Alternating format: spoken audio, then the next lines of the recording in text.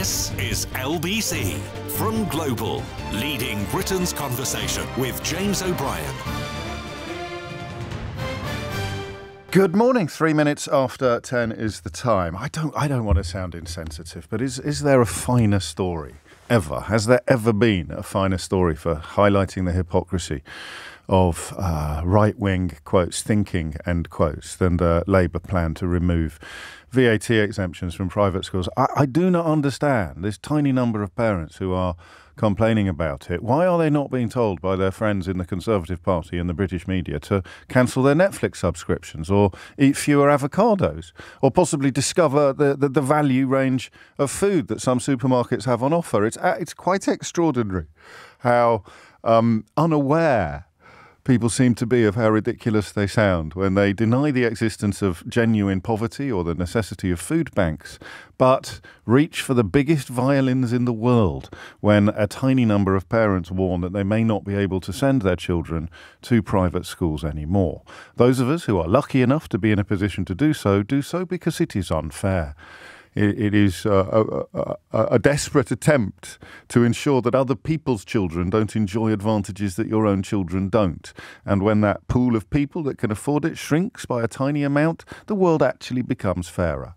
We may get onto that story a little later in the programme, but I struggle to contain my amusement at the absolutely extraordinary contradiction of attitudes on display from people who don't think it's possible to be poor, or indeed that anybody should be helping the poor in this country. God forbid that taxpayers might do so, but at the same time the tax take should be manipulated in order to ensure that people spending money on education for their children that 80-90% of the country can't afford should somehow do so under the guise of charitable status.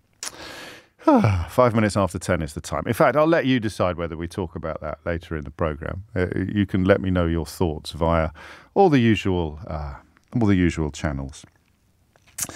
Because we must begin in altogether more serious territory, altogether choppier waters. And the level of understanding is extraordinarily low on some coverage of the latest crisis in Gaza this morning, and I presume deliberately. So what I'm going to do, and I stress this, what I'm going to do is try to explain to you what I think is happening, and then invite you to tell me, or to answer the question that I will end with.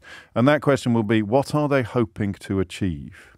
So I don't know how much you know. I'm on a crash course every day. Please don't think I'm casting myself as some sort of font of all knowledge. But I don't know how much you know about the Relief and Works Agency for Palestine Refugees, or UNRWA, as it is rather unhelpfully initialised as. That's UNRWA. When do you think it was founded? When do you think it was founded, and why do you think it was founded? I think even trying to have a conversation about the decision by several Western governments to suspend their funding of this organisation over allegations that some UNRWA staff were involved in the 7th of October atrocities, attacks on Israel, even beginning to have a conversation about it without explaining two or three enormously important things is a gross dereliction of duty, particularly as children who are already facing death by bombardment are now likely to starve to death. It was founded in 1949. Do you know why it was founded? It was founded to care for the 700,000 Palestinian people who either fled from their homes or were forced from their homes with the creation of the State of Israel. That's not an opinion. Okay, that's counting. And those Palestinians ended up in Gaza, the West Bank, Syria, Lebanon, Jordan, and they continue to work. Israel is, the current Israeli regime is deeply opposed to UNRWA, not just its work, but also its existence, because it entrenches the status of Palestinians as refugees. Even its very title entrenches the notion that Palestinian people living in Gaza, which is where we will focus on today, are refugees. And Israel, of course, has to reject that definition in order to pursue some of the policies that it pursues. And you could argue, from a position of support and sympathy, that Israel has to reject that definition in order to safeguard its own survival, its own continuing existence. But that is why, since 1949, or since 1948, really, when the removal of humans began, that is why Israel has a problem with its very existence. In Gaza alone, there are about 13,000 people on the payroll. It's impossible to exaggerate the role that it plays.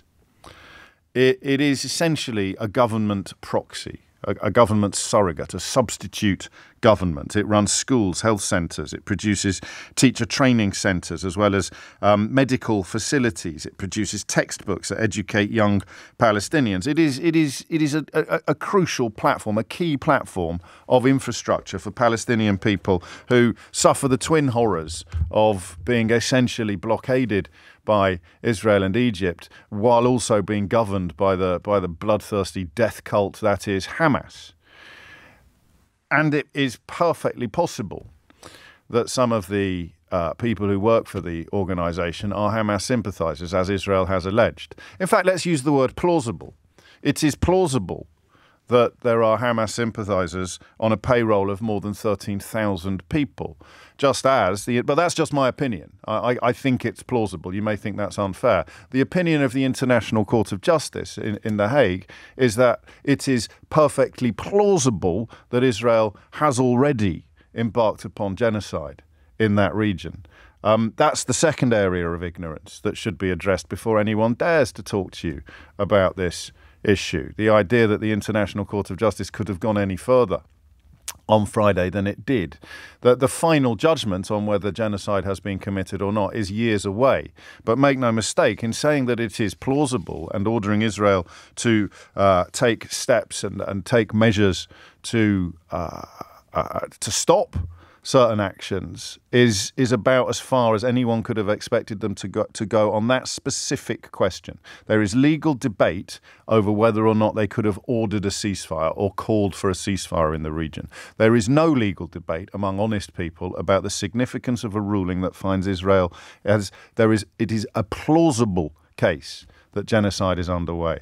So I woke up this morning looking at some elements of the UK media, not all, happily, but looking at some elements of the UK media, goggle-eyed, that you would think it was a bigger story to be talking about some plausible allegations against a handful of workers on a payroll of 13,000 than the plausible genocide, the plausibility of genocide currently underway in Gaza. Those are the facts, right?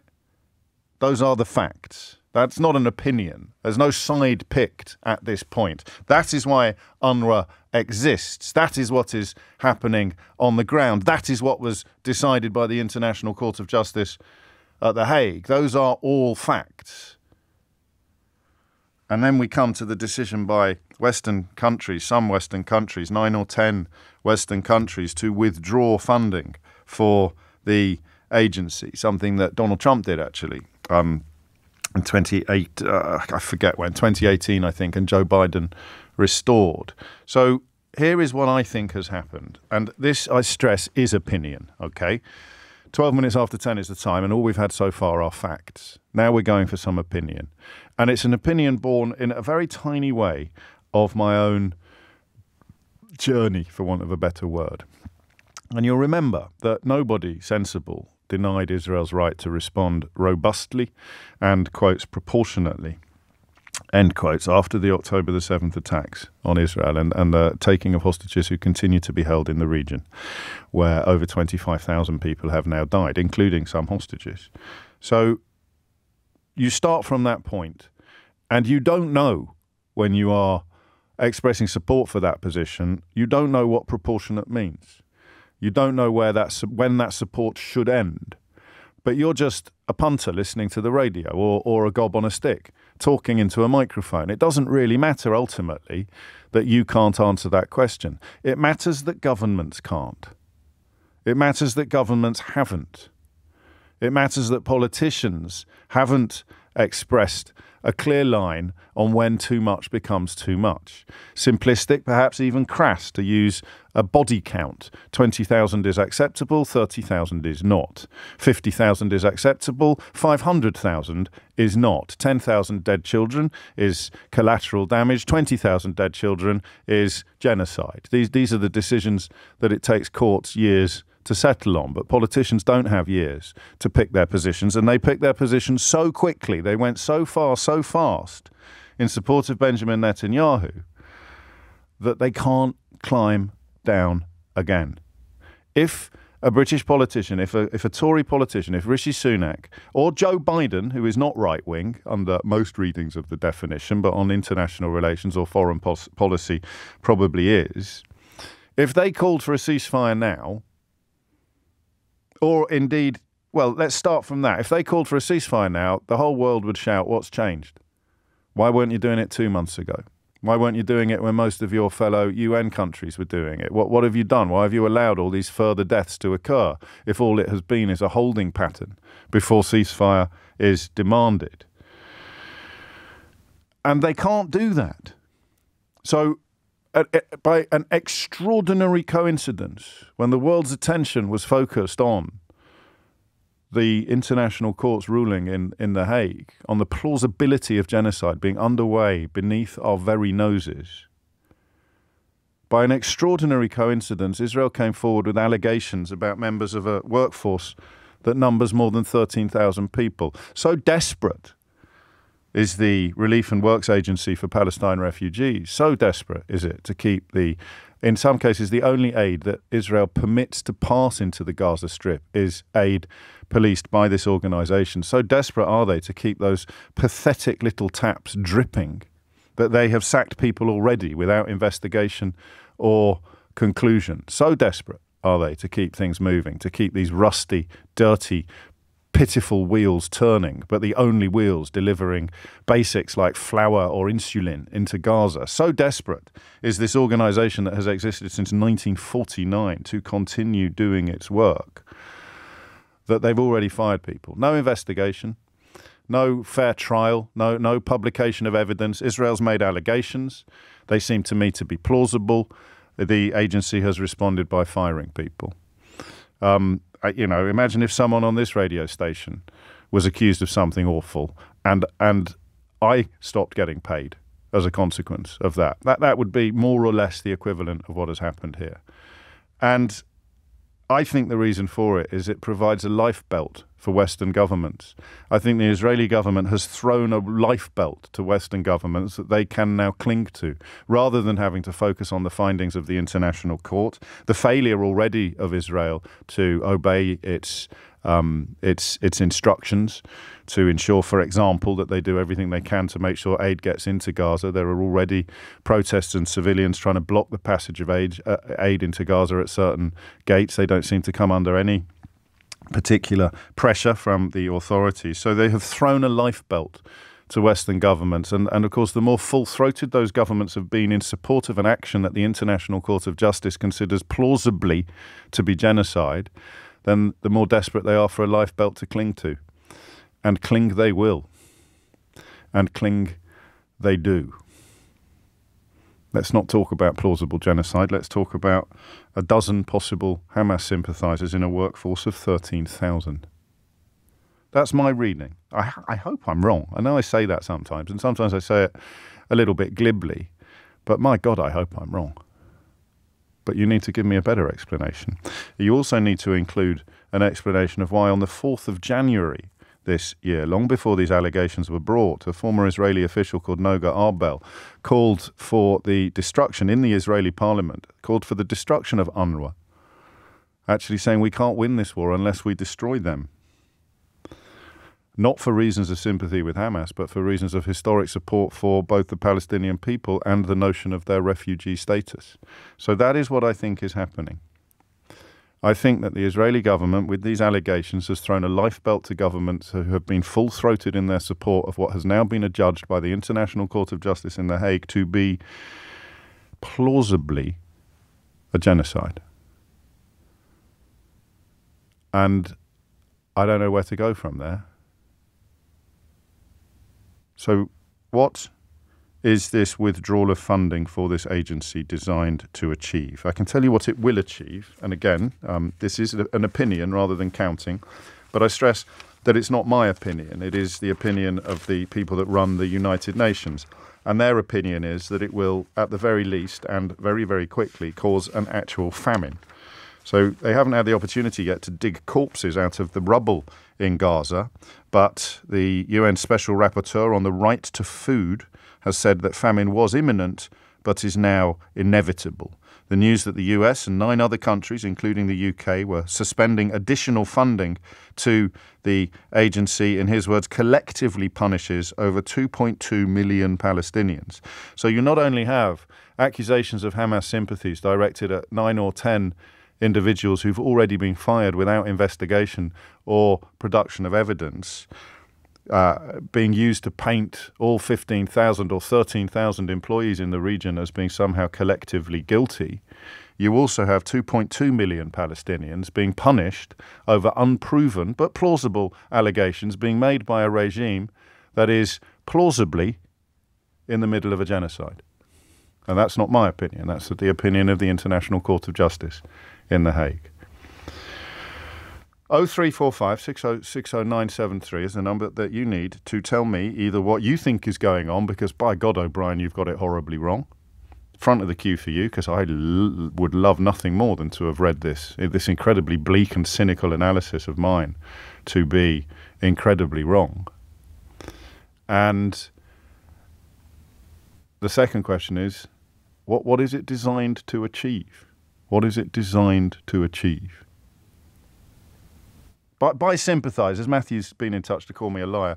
By sympathisers, I should be clear, the accusation is that these people were involved, supportive of the terrorist atrocity on October the 7th. That was absolutely important to be completely clear about that. So 10 or 12 individuals from a workforce of 13,000 stand accused of complicity in or contribution to that terrorist atrocity, accused by a government adjudged by the International Court of Justice in The Hague to be plausibly embarked on a genocide. It's very important we get all the facts out there.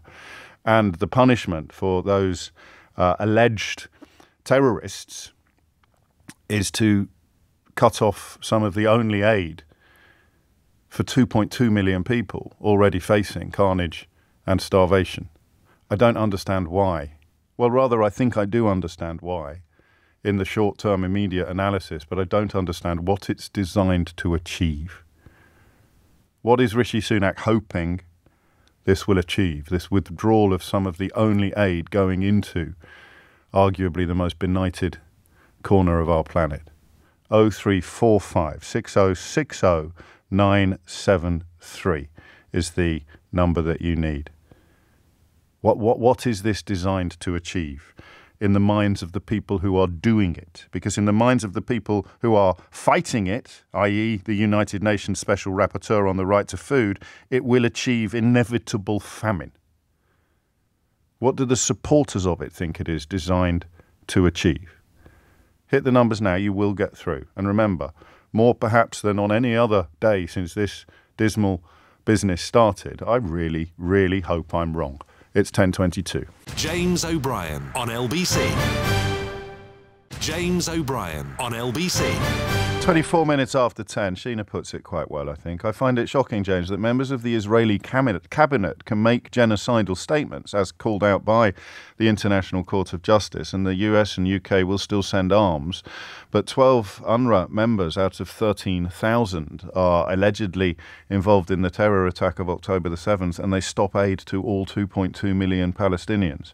How could you respect or want to fight for a government that does that? I don't know. I might take that point. Call them terrorists if you want, rather than alleged terrorists. There are 12 of them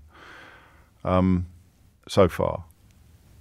And their existence is enough to cancel aid to 2.2 million Palestinians. There are members of the cabinet, the Israeli government, who are off the hook under the International Court of Justice's jurisdiction because they're not involved in the military strategy deployed in Gaza, but they have made full-throated statements in full-throated support of what is, I mean, at the very least, ethnic cleansing. And yet we remain supportive of them. Gabriel's in Battersea. Gabriel, what would you like to say? Hi, James. Thanks for taking my call. You're very welcome. Yeah, I mean, I think what we're just witnessing, and I think everyone's we know, is just the extermination of the people of Gaza. One of the things that your staff member earlier was asking me is about, how this compares to, the UN. And I don't know if you know. Sorry, I'm mixing my words a little bit. Take your time. Just take a moment. It's okay. I mean, obviously, you can't use the word extermination entirely unchallenged. It is not crystal clear. Plausible. It's plausible, Gabriel. According to the International Court of Justice, it's a plausible word to use, but it's not an obvious word to use. But that's me just splitting hairs for the sake of important issues, but it's not central to why you've rung in. Well, so the two questions that we're addressing are: what are they hoping to achieve, the governments that have supported this withdrawal of aid, or what have I got wrong? I mean, I think that's quite a hard question in itself. I honestly believe this is just a way to speed up the occupation of Gaza. When you just look at I think there was a recent conference held in Israel, an Occupy Gaza conference, which was attended by pretty much every senior minister, or most of the senior ministers of the right. You've got Ben Gvir, Smotrich, Daniela Wise, all of these people. That was this weekend, I think. Is that where we saw the footage of settlers dancing at the prospect of? That's right, yeah, okay. At the prospect. But on top of that, you've got the likes of these senior ministers making speeches talking about how they need to occupy Gaza now. I think this UN, this accusation of the UN, and I think what we have to remember is, these UN staff members they're still being accused. There is still no evidence that's been done. I know there's been no denial from the UN, but the Israeli government's been discrediting the UN for quite a long time. Even just recently, what's his name, Gilad Erdan, stood up in front of the UN on Holocaust Memorial Day, wearing the Star of David, pretty much lambasting the entire UN for being anti-Semitic. Okay, I didn't see that, so I'll have to take your word for it. Yeah, if you look, I mean, he basically stood up. No, don't worry, I will. I'll check, but I don't want to distract you from the central point. And maybe, I think what possibly we're both frightened of is the fact there is no answer to this question, just as there was no answer to the question of how much retaliation from Israel will be too much for people like Joe Biden and Rishi Sunak. What are you hoping to achieve by withdrawing this aid? They don't know. They don't know they just think it's the right thing to do in the current climate, because the alternative would be to go all in on what the International Court of Justice found on Friday. Yeah, I think with the International Court of Justice as well. I mean, obviously, I understand. I understand the position they took. I think the International Court of Justice obviously could not, for legal reasons, issue a ceasefire order. First of all, they don't have jurisdiction, and second of all, I mean, technically, I think legally, I'm not a lawyer, but legally, I think if you look at the legalities of it, Israel does have a right to defend itself. Yes, so by having a terrorist attack upon them, they had the right to in essence go after the terrorists. Now, how they're executing that is a completely different matter. So the argument is how they're actually perpetrating this particular assault on Gaza is what I like to call it. But yeah, I mean, the way I see it is it's literally just trying to speed up the occupation of Gaza, and this is a very good excuse to do it. If you implicate that involves the tacit support, then, and maybe I'm a bit naive on this, but I think you're suggesting that the governments supportive of this withdrawal of funding are supportive of the acceleration you describe, and you use the word occupation, which it wouldn't get you fired from the Israeli cabinet, so I don't see why it should get you into trouble on this programme. And I think they are. Look, I think the way it has been for anyone that's been following this conflict for a while, I mean, Gaza is literally a pimple on the back of Israel that they've tried to subdue for a long time. They just want this to be over. They want this to be done. I know it sounds a bit macabre and a bit sinister, but I think that's what's actually going on. By withdrawing this funding to the UN, you stop aid. Already we know that Gaza is on the verge of a famine. We've already lost over 30,000 people. God knows how many under the rubble. God knows how many people are going to die from infections, diseases, in the next months. And I think before any kind of ruling comes from the ICJ, they just want this to be over and done with. That's why they're having these conferences talking about let's reoccupy Gaza. I mean, I'm sure they've already approved rebuilding settlements. And I think the central thing that a lot of people forget, and we always need to remember, is that Israel is an occupying force. It's an occupying power. It's not just Israel versus Gaza. They're two separate states. They've been occupying Gaza, and they're constantly assaulting the West Bank. So this is just a good way just to get rid of Gaza, get rid of the Gaza problem, as they like to call it, occupy it, and then deal with the West Bank following that. And the attrition of that rhetoric has been extraordinary. People who, in the immediate aftermath of the terrorist attack, would have furiously refuted any of the claims that you've just made, have gone very quiet since the turn of the new year, since the beginning of December probably. The idea that there is a horrible subtext here, that Netanyahu is dedicated to what he described as a younger man, as being a desire. And of course the Likud manifesto has contained the words from the river to the sea, although if you put them on a banner marching through London, you'll have Suella Braverman trying to throw you in jail. But if you put them on a election documentation as a member of Benjamin Netanyahu's political party, you end up Prime Minister. It's a funny old world, isn't it? Thank you, Gabriel. Phone lines are open. What have I got wrong? Please God, I've got something wrong. And secondly, if I haven't, what are these countries supportive of the withdrawal of funding, taking away, in some cases, the only avenues of aid into an area where people are already starving? What is it designed to achieve? James O'Brien on LBC. James O'Brien on LBC. 10:35 is the time. Not for the first time. I probably need to review my use of the word Britain this morning. The First Minister of Scotland, Humza Yousaf, has made it clear that the Scottish Government has not paused or withdrawn aid to UNRWA. I'm never going to get used to saying that. UNRWA is an acronym not designed for ease of speaking, isn't it? So it makes everybody sound like Jonathan Ross. He, in contrast to what the BBC had reported, Yousaf has tweeted in the last 24 hours that the Scottish Government has not paused or withdrawn aid. We have previously provided as much as we can within our financial constraints, about, I think, £750,000. In two separate instalments last year. America, meanwhile, pays by far the biggest amount of money after Joe Biden restored it, but it is still just $340 million. And while we're collecting statistics, I should remind you that more than 150 United Nations employees have been killed so far in the attacks on Gaza. I'll say that again. 150 United Nations employees have been killed so far. 12 have been accused of taking part in the October the 7th attack on southern Israel. Israel, meanwhile, has been found to be plausibly engaged in genocide by the International Court of Justice in The Hague. So make sense of this for me.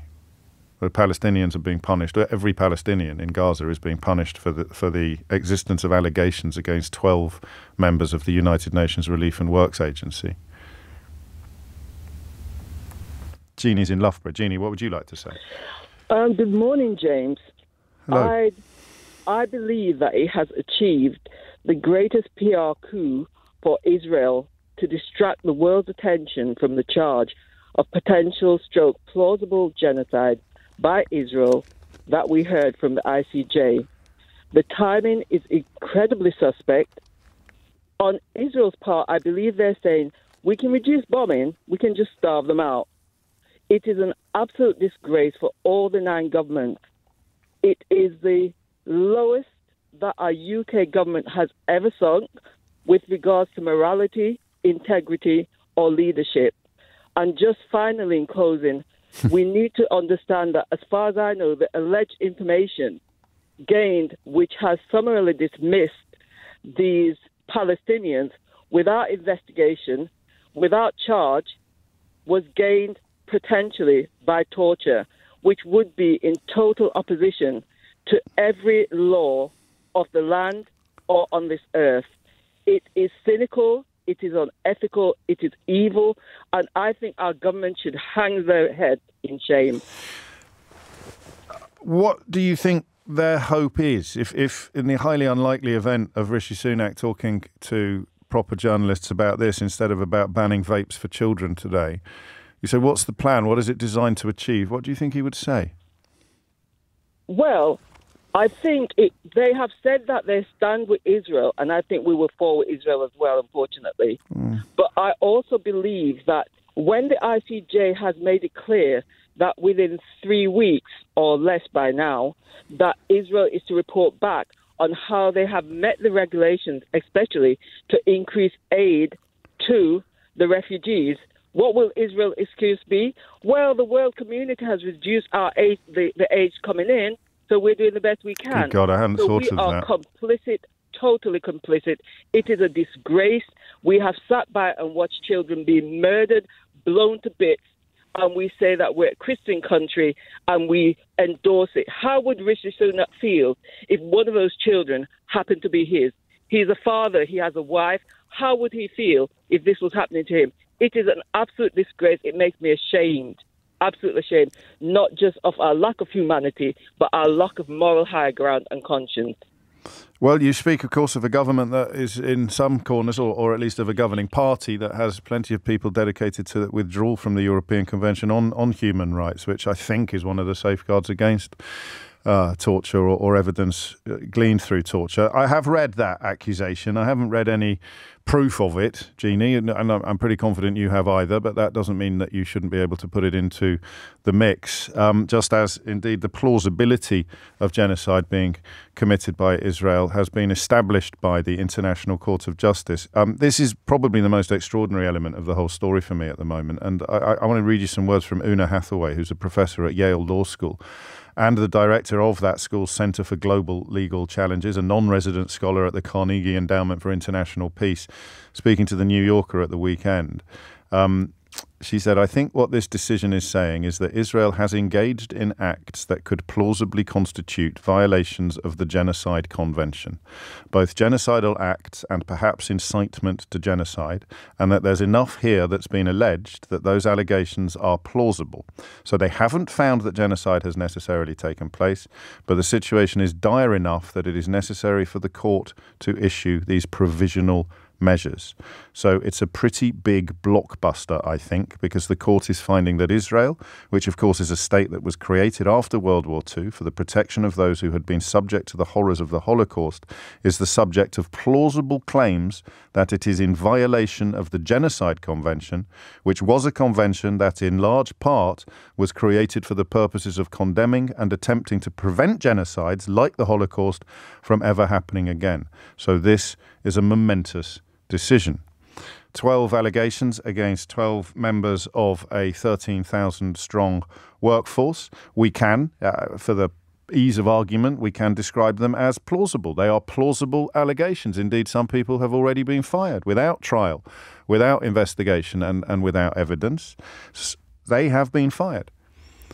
And yet, it's the 2.2 million Palestinians who are facing further punishment today, and not the people whose regime has been found to be plausibly engaged in violations of the Genocide Convention. I don't know that anybody can make sense of this in a way that is less bleak than the analyses we've heard so far. But I stress again, you are welcome to try. 10:42 is the time. Hassan is in Kensington. Hassan, what would you like to say?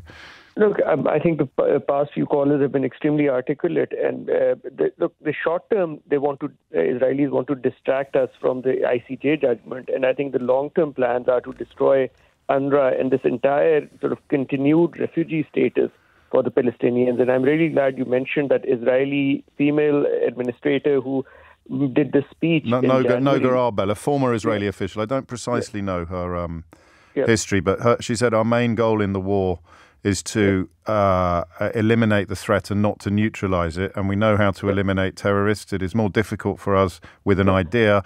UNRWA is the source of the idea. So she's calling for the destruction of UNRWA and says it must begin immediately. And here we are, less than a month later, arguably seeing some of the early stages of the destruction of that agency. Yeah.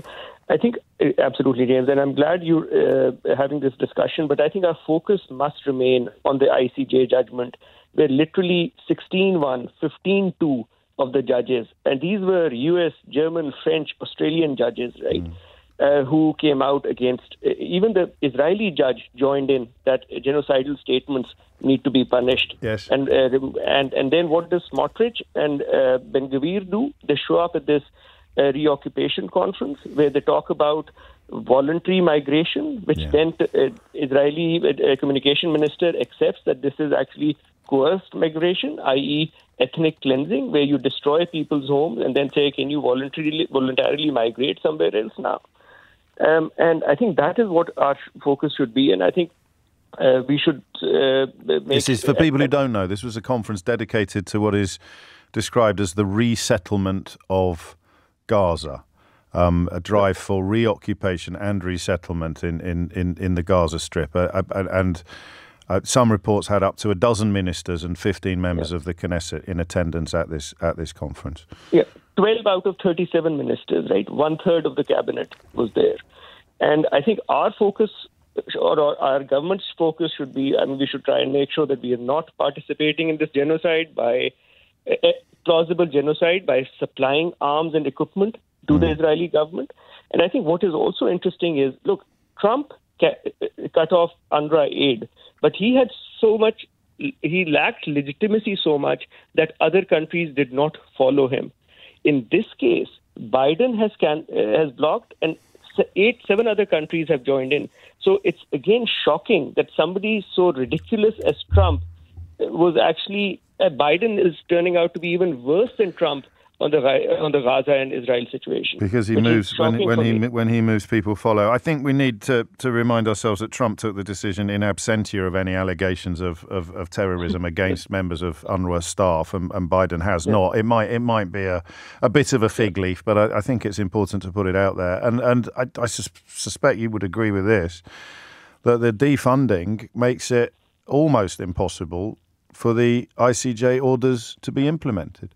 No, absolutely. This is literally a lifeline for 2.2 million Gazans who are facing starvation, who are facing incredible injuries, who have had their entire sort of infrastructure of health and supply disrupted. And is this the time to actually cut off funding for this organization? It's extraordinary. The more we talk about it, the more extraordinary it appears to be. And in the absence of any substantive answer to the question of what they're hoping to achieve, it becomes ever bleaker. Hassan, I'm a little late for the break.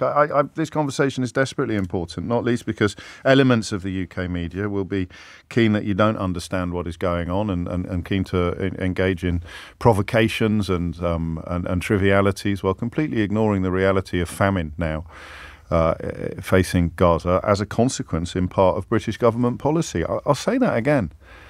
A British government policy rendering, in the words of the United Nations Special Rapporteur on the Right to Food, rendering famine inevitable in Gaza, where 25,000 people have already been killed by a regime that the International Court of Justice has found to have been plausibly in contravention of the Genocide Convention. I mean, you must know, and I know it's my job to get my head around some of this stuff, and sometimes I fail. But it's 10:47 now, and I don't know that anybody can offer up a single scintilla of opposition or contradiction to what we are describing. The phone lines are open, 0345 6060 973. And historically, there is never any shortage of people with whom I often have enormous sympathy. There is never any shortage of people keen to defend any act by Israel or any international act in support of Israel. I have to tell you, it's not happening today. And I'd be keen to redress that. I'd love to know what defence sounds like, looks like. I'd love to. The number is 0345 6060 973. 10:48 is the time. James O'Brien on LBC. James O'Brien on LBC. 10:51 is the time. It is, I think, worth having a proper look at these words in the Knesset on January the 4th, because it possibly makes sense of what is happening now, whether it's the intention of Western governments or not. This former Israeli official, Noga Arbel, talks about how the regime knows how to eliminate terrorists, but it is more difficult for us with an idea. UNRWA is the source of the idea. The idea is that more and more terrorists are born in all kinds of methods, and it will be impossible to win the war if we do not destroy UNRWA. And this destruction must begin immediately. It is not relevant to talk about the day after. The day is now. We must act to deal with these threats completely, or that we will miss the opportunity window, as we have already done here several times. And the idea that she describes is the idea that Palestinian people in Gaza, but also in many other places as well, are refugees. And as long as that situation is sustained, the rhetoric, the ideology on display here seems to be that the quotes war end quotes will never be over. And today's phone-in has been extraordinary in the sense of consensus. And I would like to see that consensus challenged. I really would. But if it isn't, it's hard not to draw conclusions, isn't it? Chris is in Paddington. Chris, what would you like to say? Well, as the former UNRWA spokesman from 2007 to the beginning of 2020, I would like to make several very brief points. Just to clarify, spokesman in Gaza for UNRWA. Well, I was a spokesman for the whole of UNRWA. UNRWA works in Syria, the West Bank, Jordan, Lebanon, in Gaza. So I spoke for Gaza, indeed, and I went there many, many times. And the places which are now under these £2,000 bombs, I've been in many of these places, and I've heard it was my job to deal with the sorts of accusations that you've been discussing, James, on your programme about the UNRWA workers. Well, take your time then, Chris, please.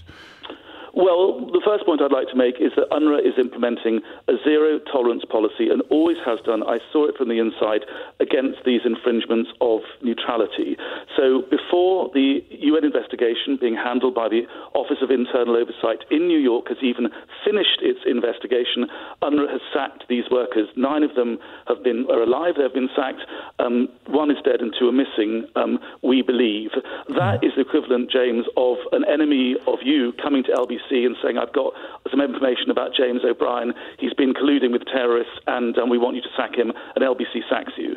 So UNRWA has opened... And stop paying everybody else on the payroll as well. They'd stop paying Nick Ferrari, they'd stop paying Ian Dale, everyone else would stop getting paid after I was sacked. And all your listeners as well, the people, the beneficiaries, as it were, who are benefiting from programmes like yours, yes. And let's make no mistake, and it's a good point, not only is UNRWA has taken this very robust action, opening itself up to compensation claims, let us be clear, the British government and others seem to be supporting this, because one has to ask the question of the British government, what do you want to achieve, given that the staff members have been sacked, even before there's an internal investigation? If that comes back and says, yes, they were doing this, are you going to, well, where does that leave your aid? Yes. There's no answer to the question. It's poor donorship on behalf of Britain. It's not made it clear to UNRWA what it's got to do to get this aid reinstated. And to be clear, aid from Britain to UNRWA in 2018 was 70 million, and last year it was nearer 20. Right. It's already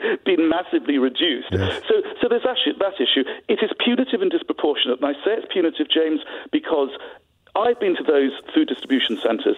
It's the women coming in with their suckling babies, the newborn. It's the sick. It's the elderly. It's the dying. It's the wounded. It's the children with 90% burns who are gasping their last gasp. Those are the people who are going to be punished by this British decision. It's immoral, it's a disgrace, and it should be reversed. Can you...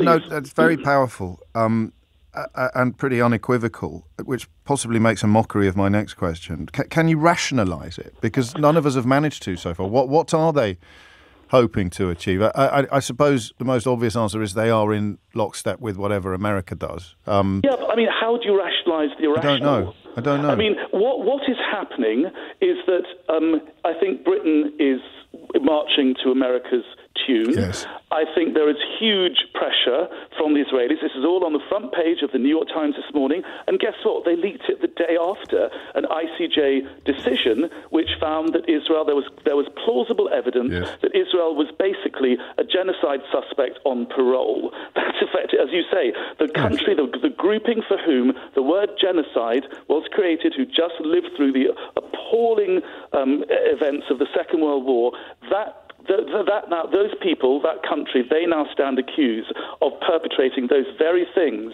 Now, that's a very serious... Plausibly accused. Just to clarify, that wasn't my analysis. That was Una Hathaway, a professor at Yale Law School. That's what the court absolutely said.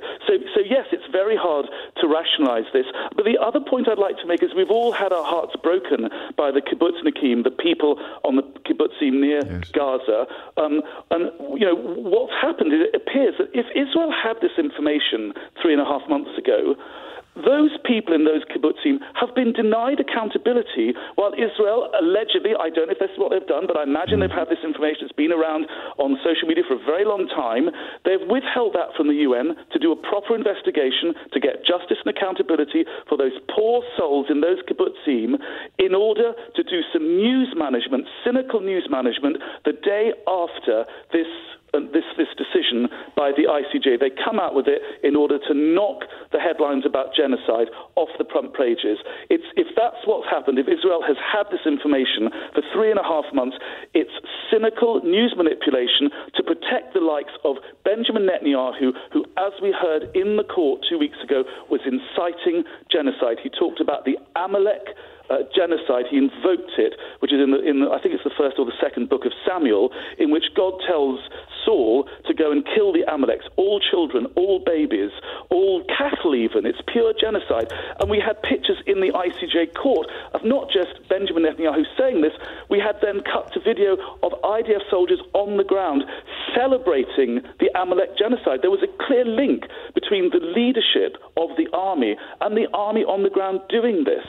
It's appalling. It's shocking. As you say, how do you rationalise something so extraordinary? And I'm afraid to say that when you look at what the British government is doing in punishing the agency, I mean, the other important point, sorry to... No, carry on. I said take your time. I said take your time. 13,000 UNRWA staff today. These were 12 bad apples. The 13,000 staff, I'm speaking to them in Gaza all the time. They are appalled by this. 152 of them have been killed, and in spite of that, this is their finest hour, frankly. They are determined to carry on delivering humanitarian services to some of the most desperate people in the Middle East, and they are as revolted by these accusations, if they're true, as the rest of us are. That is the agency with Rishi Sunak and the government has decided to punish. It is immoral and it is unconscionable. I mean, in conclusion, Chris, you've used the word cynical a lot to describe news manipulation. Cynical, but successful. I'm afraid to say it is. I mean, how much time have you dedicated to it on your programme on LBC today? Yes, it's inevitable. It's a story of the day, and journalists have to cover it. And by the way, let me absolutely say, I have no proof that Israel has held on to this information for 3.5 months. I'm saying if that is true, and it'd be very interesting to ask Mark Regev and the other people who come on your programme, how long has Israel had this information? And why did it come out with it the day after that it was, it came up after the indictments that we heard in the ICJ? Why is that? Because if it is, they have been holding on to it. It's denied justice. It's delayed justice and accountability for those poor people in that kibbutz. And it's also, frankly, news manipulation, which is appalling. Well, there is a difference, I suppose, between reflecting the reality of the story and wading in wholeheartedly on the side of the decision to withdraw the funding, which is morally and philosophically and ethically, I would argue now, particularly having heard from you, completely unsustainable. But we're not talking about journalists who share their thinking, really, just their conclusions. Chris, I've now realised Chris Gannett, former UNRWA spokesman from 2007 to 2020. Thank you for that. It didn't exactly constitute a challenge to the consensus, though, did it? Confusion about what the UK and 8-9 other countries are hoping to achieve by withdrawing this on a logistical level. What is the end game? What is the aim of this? But on a moral or ethical level, how can punishing 13,000 UN workers, of whom 150 have already been killed, or indeed punishing all 0.2 million Palestinians, how can that possibly be a reasonable, fair, moral response to the allegation, the plausible allegation, we could say, that 12 members of UNRWA staff were involved in the October the 7th terror attacks? I don't think anybody can really make sense of that. But you're welcome to try. It's 11:01. James O'Brien on LBC. James O'Brien on LBC. 4 minutes after 11 is the time, and it's a sort of a sense, isn't it? A growing sense of escalation in the Middle East. I heard Jeremy Bowen, the veteran BBC foreign correspondent, describing without really pausing today the impossibility of extricating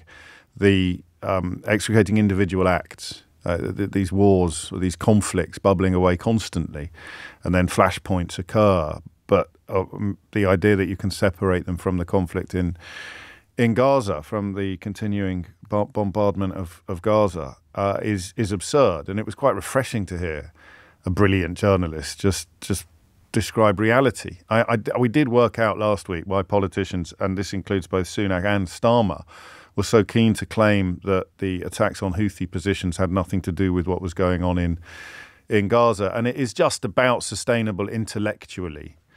We are bombing these positions because they are shooting at our ships. Full stop, end of conversation. If you continue the conversation, the question of why they are shooting at your ships becomes impossible to ignore. But if you don't continue the conversation, you can ignore that question. And therefore you can claim that attacks on Houthi positions have nothing to do with what's going on in Gaza and Israel. But you can't have a more substantive, you can't have a more sophisticated conversation about anything, including the 3 American troops who've now been killed in a drone attack, without acknowledging that the trouble spots, for want of a heavier phrase, are inextricably intertwined. 34 US personnel hurt, and we will probably find out today what President Biden is going to do in response. So wherever you turn at the moment, all roads lead to the Middle East. The Iranian-backed militias being blamed for the attack on American troops, Tehran denying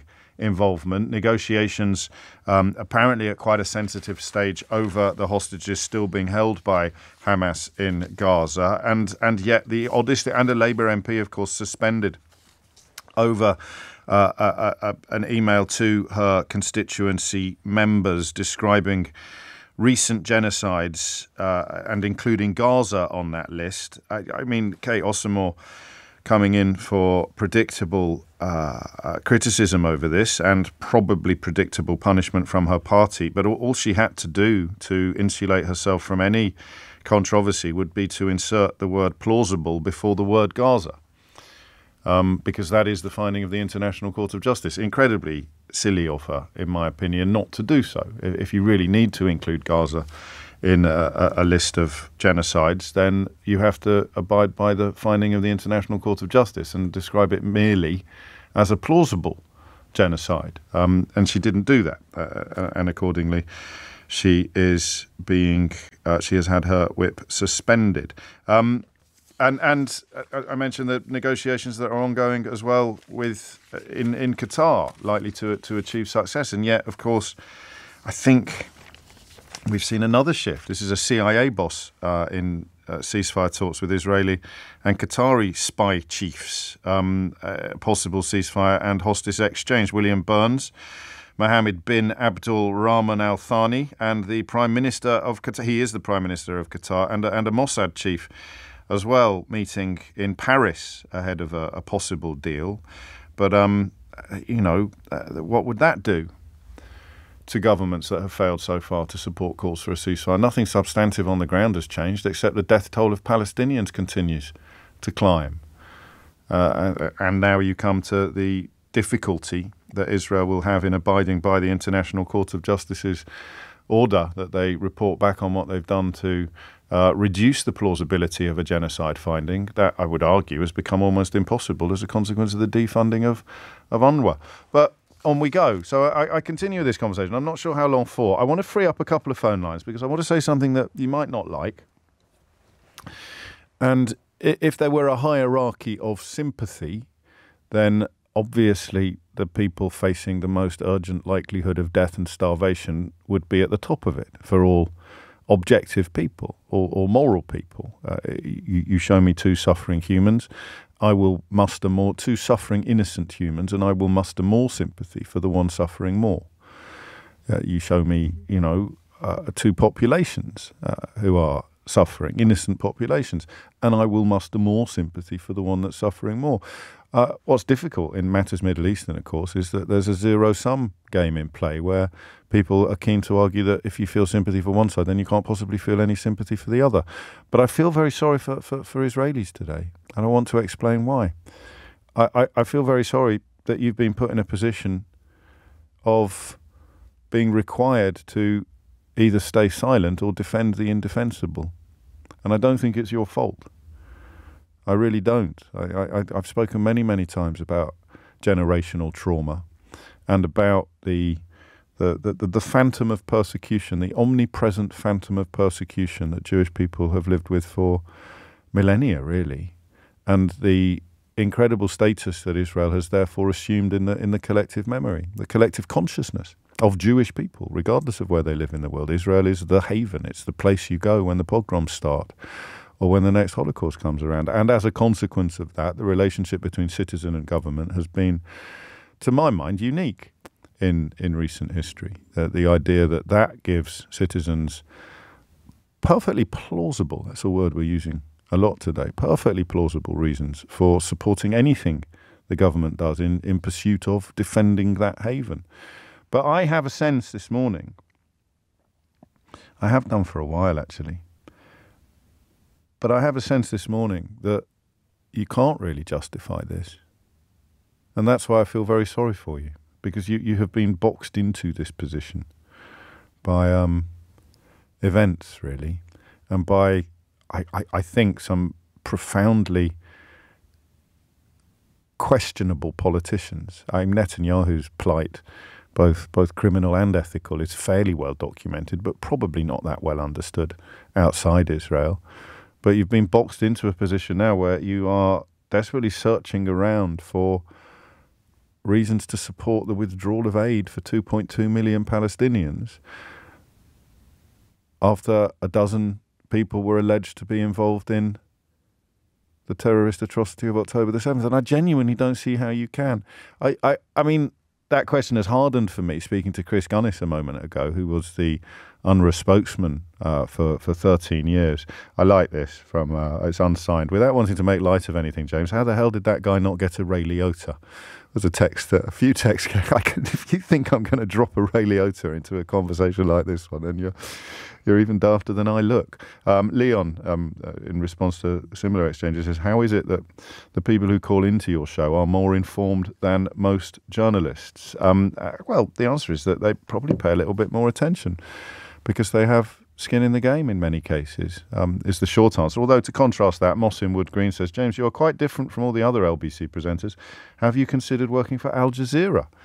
Well, Mos, you're the kind of person I want to ring in, really, because we've done an hour and 12 minutes now of conversation with fairly straightforward questions. What is the aim of withdrawing aid from 2.2 million Palestinians? Is it fair to do so as a punishment for the alleged actions of 12 members of a 13,000-strong workforce? And why is it essentially drawing attention away from the International Court of Justice's finding that Israel is plausibly engaged in genocide? There's no opinion there, mate.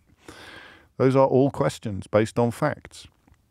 And if you can't answer them, then that's a you problem, not a me problem, mate. But you know that already. And that's why I feel sorry for people who have historically or traditionally found themselves very powerfully and passionately defending almost anything that Israel has done. I have defended things that Israel has done that to the great annoyance of other people that listen to the program. But I'm not defending this. And nor are you. The difference, I suppose, is complicity. So you've defended everything up until this point, and now you can't. It's kind of your fault we got here, isn't it? And that's why I feel sorry for you, because that must be a great moral weight, a great psychic toll. And I speak of people possessed of consciences, of course, possessed of consciences. And there are plenty of people on both sides of this debate who don't have consciences.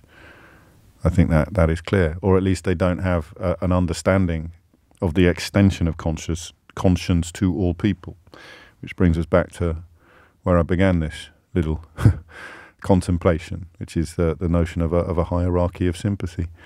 I feel sorrier for someone with a broken leg than I do for someone with a broken finger. But I still feel sorry for the person with the broken finger.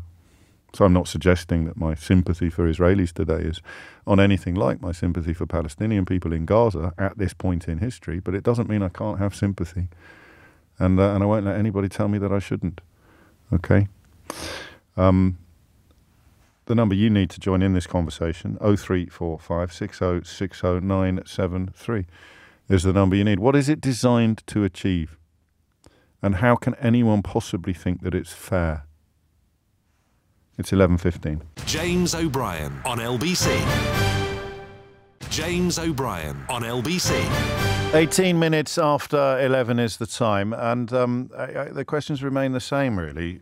How can anybody think this is fair? How is it not collective punishment? But even if you're comfortable with collective punishment, what's it designed to achieve? What's it designed to achieve?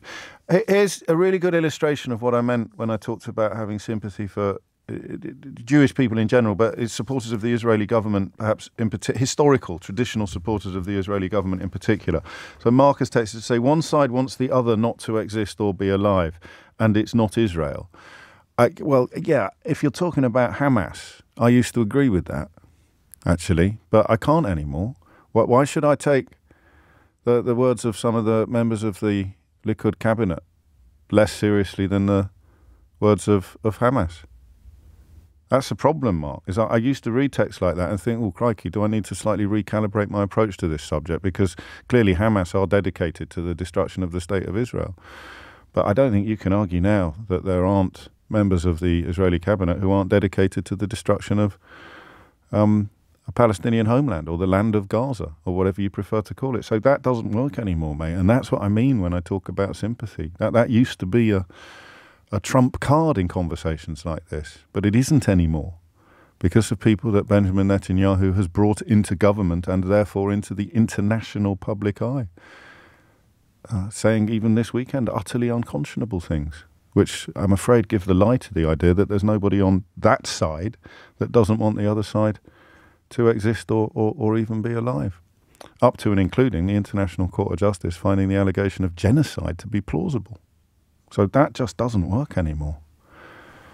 20 minutes after 11 is the time. Mahid is in Harrow. Mahid, what would you like to say?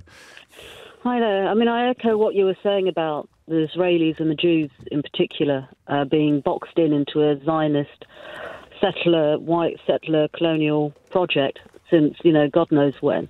And I think we have to understand the historical context when we're trying to rationalise what's happening and the decision that was made by not just our government, but by others as well, which, of course, they're following America's, Yes. America is a new empire. That's it. It's not the British Empire. It's the American Empire. And England, Australia, Canada, they all follow suit.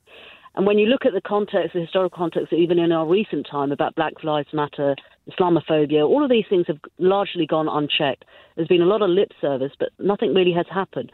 And when you look at the plight of the Palestinians, there is a white, Arab, cross there. Palestinian lives have been dehumanized. And when you look at the fact that it is, we can all say that it is plausible, according to the International Court of Justice, that, genocide has been happening. And there's been very, very strong genocidal rhetoric coming out of the Israeli government. Members of the Israeli government. Yes. But that's a finding of the court. That's a finding of the International Court. That's just counting. That's not an opinion. But when you look at the fact that allegations versus plausibility that has been confirmed in the International Court, allegations that are being, checked by the UN. And when you look at the fact that over 2 million people are being affected by that decision over, 12 bad apples, which, yes, if they've done something wrong, justice should be served. Well, they've already been sacked, of course, the ones that are still alive. So we've covered a lot of this ground. We've covered a lot of this ground already, and I'm conscious of moving into the second hour of the conversation. Can you explain the end game? Have you any idea of what a positive outcome of this? It's a very cynical look, because when you look at the metrics of what makes decisions in this country, whether it's the media, whether it's government, certain institutions, there has been very clear evidence that there has been institutional racism. There's very clear evidence that politics and policy... Forgive me. The question is, it's not the one you're answering. What do you think... No, but I'm getting to that point. I'm going to have to insist you hurry up a bit. Let me remind you the question I'd like you to answer, because everything you've said so far I've heard 3 or 4 times already this morning out of other callers' mouths and indeed my own. So if Rishi Sunak was sitting in front of you now and you said to him, what's the play here? What's the outcome? What's the win? What would he say?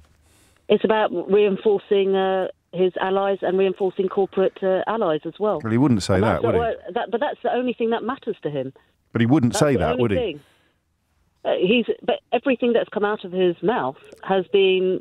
He doesn't want to make any comments on when there's a allegation. Why are you doing this? What is the positive? What is the positive ramification of this policy? What could he say? What would he say? There's no justification for it, but his justification is he's maintaining his corporate alliances and his political alliances, and at the moment that's all driven by America. It's as simple as that. And he's completely ignoring what even if you look at, say, what you benefit from the Arab alliances, because the Arab countries don't care enough. For them, money is more important. The treaties are more important. They want to get on with their life. But again, that's why I'm interested in the theoretical question of what they would say. I mean, he'll have to say something at some point that doesn't fit the narrative that you describe. And I don't know what that answer would look like or sound like at the moment. 24 minutes after 11 is the time, particularly in the context of the thing that they all seem desperate for us not to talk about, which is the extraordinary historical finding of the International Court of Justice in The Hague on Friday. It's 24 minutes after 11. Ita is in Edinburgh. Ita, what would you like to say? Oh, hello. First of all, I'd like to thank you for feeling sorry for me that I have to defend the...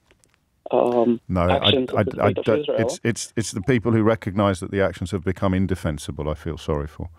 Right, okay. So I don't think that is you, is it?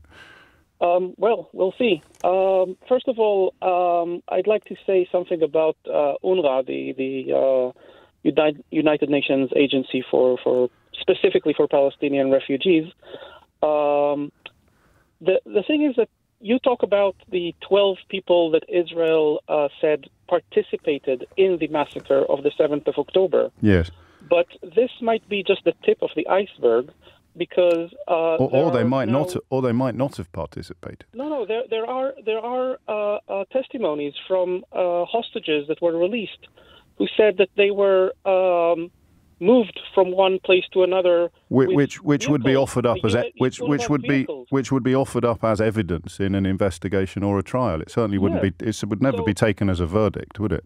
The thing is that you talk about what was told to you about these 12 people who actually participated in the massacre. No, nothing's been told to me. Nothing's been told to me. I may need to remind you of the questions that we're actually asking, but before I do that, right. I'll just quote the White House National Security Advisor on this, who has pointed out that the alleged violations of a handful of staff, quotes, should not impugn the entire agency, which he added had, quotes, helped save literally thousands of lives in Gaza. They do important work. You, of course, have the right to impugn the entire agency. That's fine. But the question is, what do you think the plan is? What do you think the aim of the withdrawal of funding is, Ita? I think that this is a good time for the world to correct mistake that was done many years ago, and instead of the UN having two refugee agencies, one specifically for Palestinians and one for the rest of the world, just absolve this UNRWA and make the UNHCR, I think, if I'm not mistaken, the one agency that actually takes care of all the refugees in the world. And while they're at it, change the status of refugees from the special status that Palestinian refugees have, where they can give their refugee status to their children and grandchildren and great-grandchildren, and in perpetuity. And just, if you're a refugee, like my grandfather was, both grandfathers, one from Iran and one from Germany, and, they were refugees. They made it to Palestine, later became Israel, and that's where it ended. My parents weren't refugees. I'm not a refugee. Because they have a homeland? No. I mean, I have family in Canada and in Australia. And, but they also have a homeland. Other places. Yes, they all have a homeland. Whereas Palestinian people don't. Isn't that the distinction, as I understand it? Sorry, and so as you said yourself, you said the UK and the US. You said yourself that your forebears went back, and when Palestinian people can go back, then I think the case for removing their status would be stronger. Anyway, the point my grandfather could not go back to Iran and my other grandfather had nothing to go back to in Germany. So, they were refugees, and they were... but they have a homeland. I mean, this is why Israel exists, to create a homeland for people who were Jewish people who were dispossessed. So why is Jordan not the homeland of Palestinians? Well, I've seen one Israeli politician speaking beside a map of Greater Israel that dispensed with the existence of Jordan altogether. So part of the answer to your question probably lies in that observation, and he's a member of the Israeli government. But listen, I think you may have got the wrong end of the stick. I think you're right.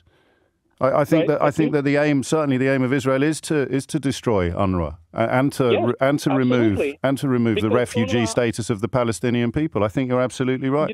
You need to remember that UNRWA is not just these people who hand out food. They're also teachers in all the schools in the Gaza Strip. down with that sort of thing. And you need to ask yourself... And don't forget the medical facilities. We don't want them either. What are they teaching in these schools? Well, I don't need to ask myself that. Is it possible that they're teaching that all the Jews are evil and they need to be destroyed? Is it possible that 200 Israelis are currently standing at one of the few areas where aid can get into Gaza trying to stop the trucks from going through? They are families of hostages that say if we don't hear from... We don't get But that puts them in direct contravention of the International Court of Justice's instructions on Friday. All right.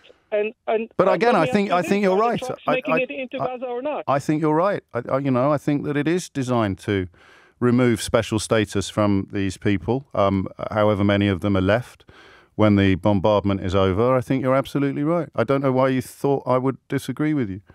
All right. That's the plan, isn't it? Rob them of their special refugee status and destroy the only agency.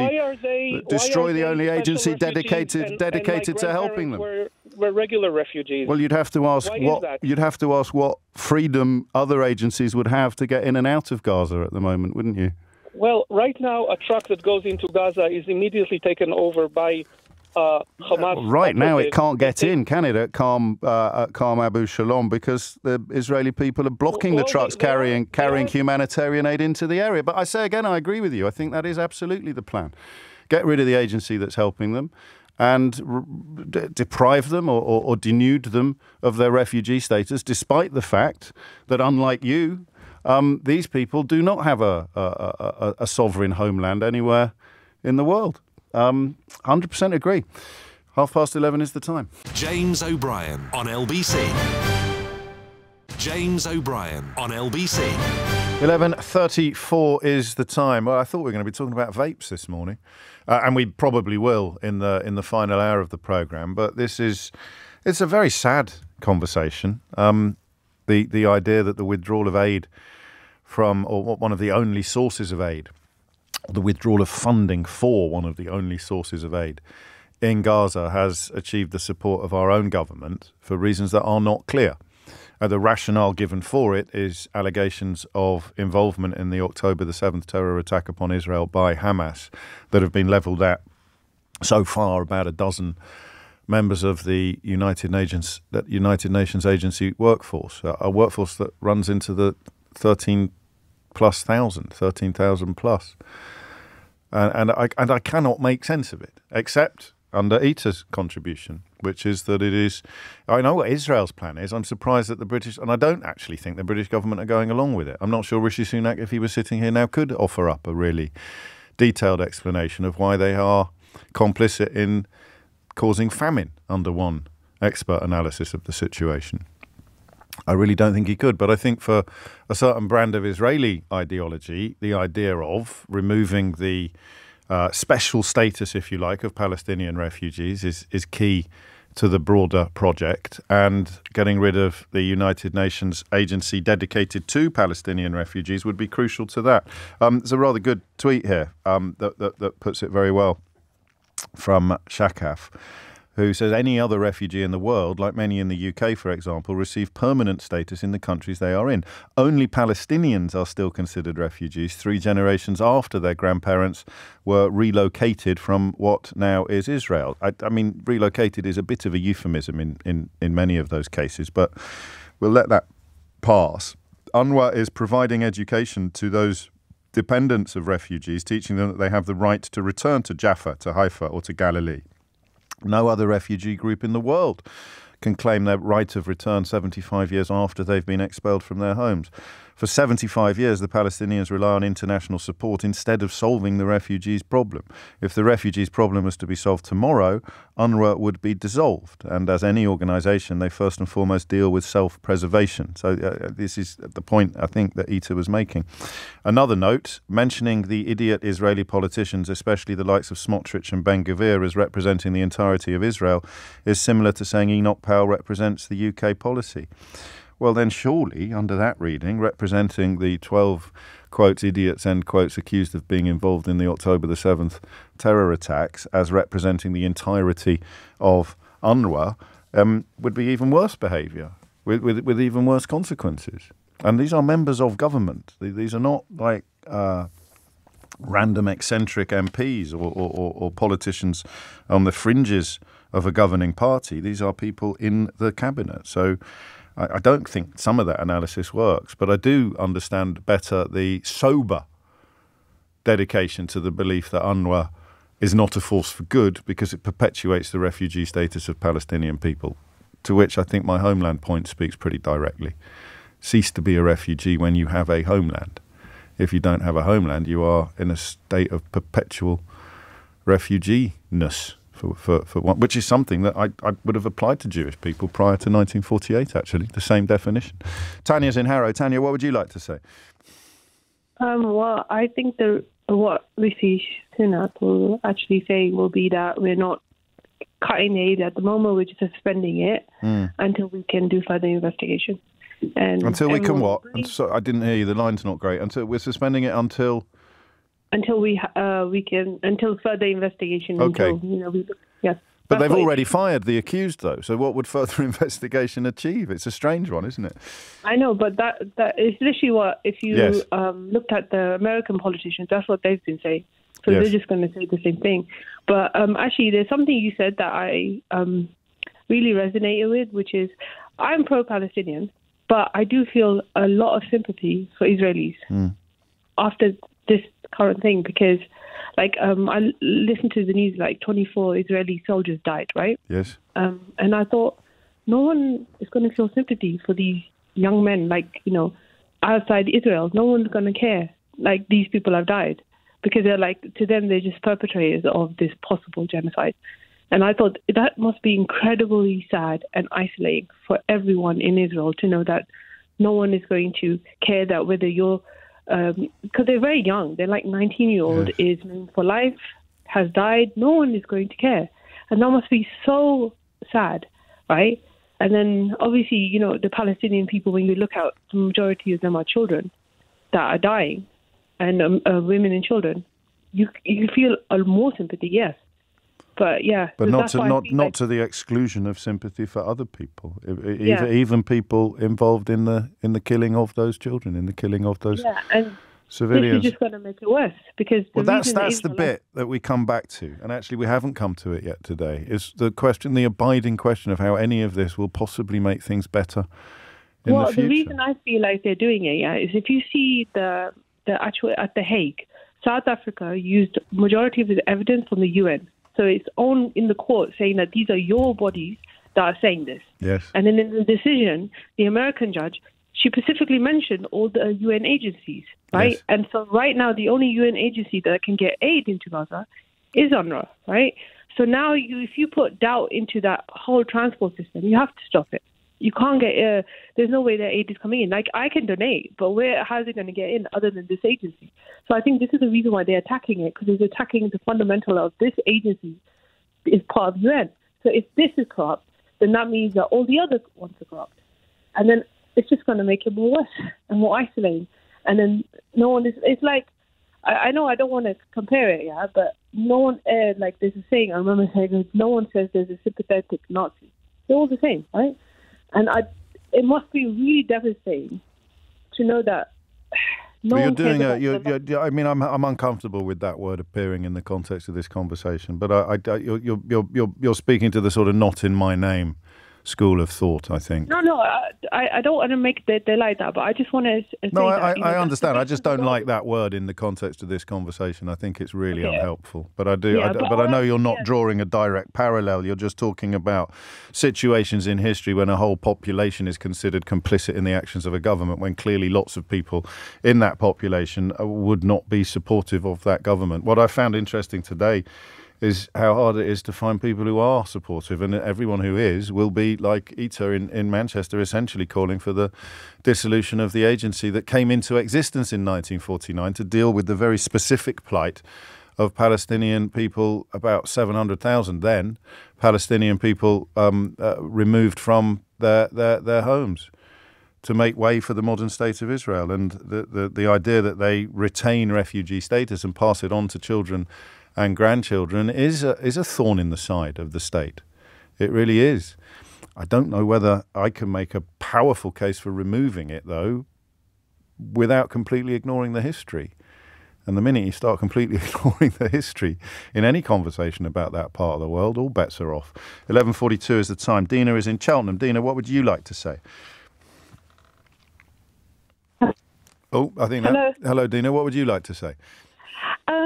Regarding what do I think the plan is, I think that the Israeli government's plan was set in place from October the 7th. The atrocities that happened on October 7th gave them the green light for their master plan of the reduction of Palestinians and ideally the complete eradication of them. And I don't use those words lightly, James. I think this has been happening for decades, for 75 years. It's not the fault of mass media in this country, which is predominantly Zionist-owned, because it doesn't suit their narrative. But Palestinians are commonly arrested, commonly killed in the West Bank, not just Gaza. And it. No, the phone line keeps ducking in and out. Try and if you can. I know it's not really fair, but if you can just make your conclusions in a couple of sentences, because I can't trust this phone line, Dina. I think the ultimate goal for Netanyahu is to continue this genocide program. Plausible genocide program. You can't call it genocide. No, I'm not splitting hairs. You can't use that word in the. Well, you have the caveat of saying that is my opinion. It's not a word. Okay, eradication then of Palestinians, and I think he is waiting for Biden to either pop his clogs or to be ousted, and wait for his buddy Donald Trump to come in, and then we've got Jared Kushner pushing for Jerusalem to be made the new capital.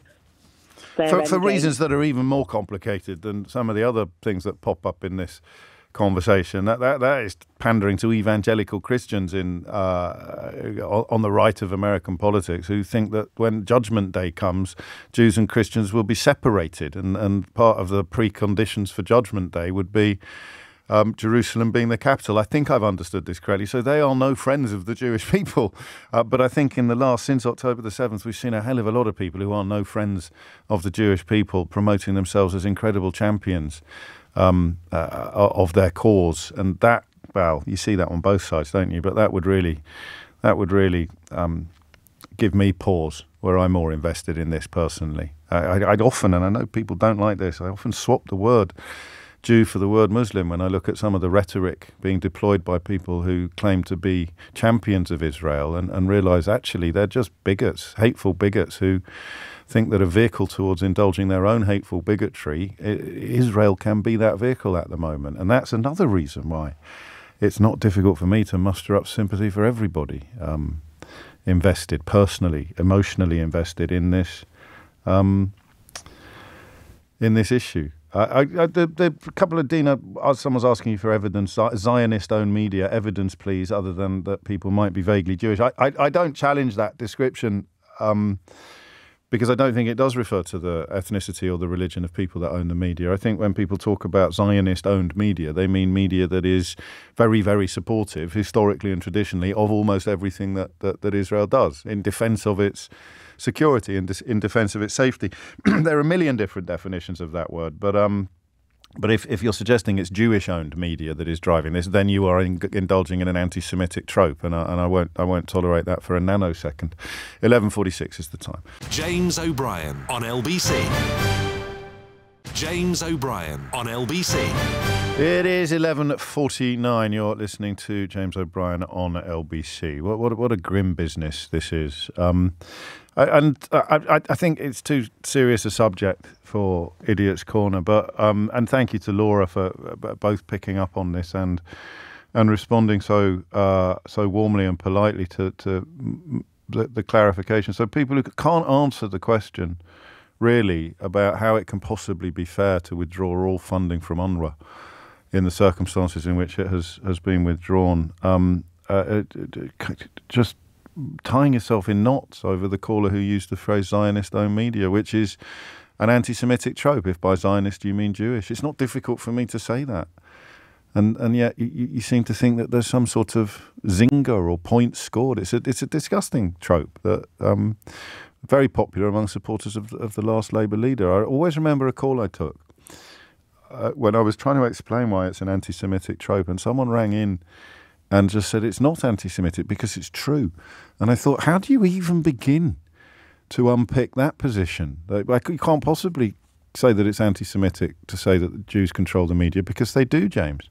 I tried my best, but as is often the case with people who ring in with the most pungent opinions, I'm not sure they went away having seen the light.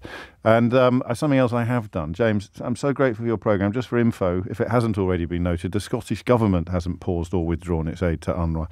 It has already been noted. And also, as I noted at the time, increasingly I find myself having to clarify my use of the word Britain, because the policies being pursued by Rishi Sunak's government are increasingly at odds with the policies being pursued by Humza Yousaf's. Make of that what you will. 0345 6060 973 is the number that you need if you want to have the last word on this conversation, because the clock is ticking. Sarzana is in Croydon. Sarzana, what would you like to say?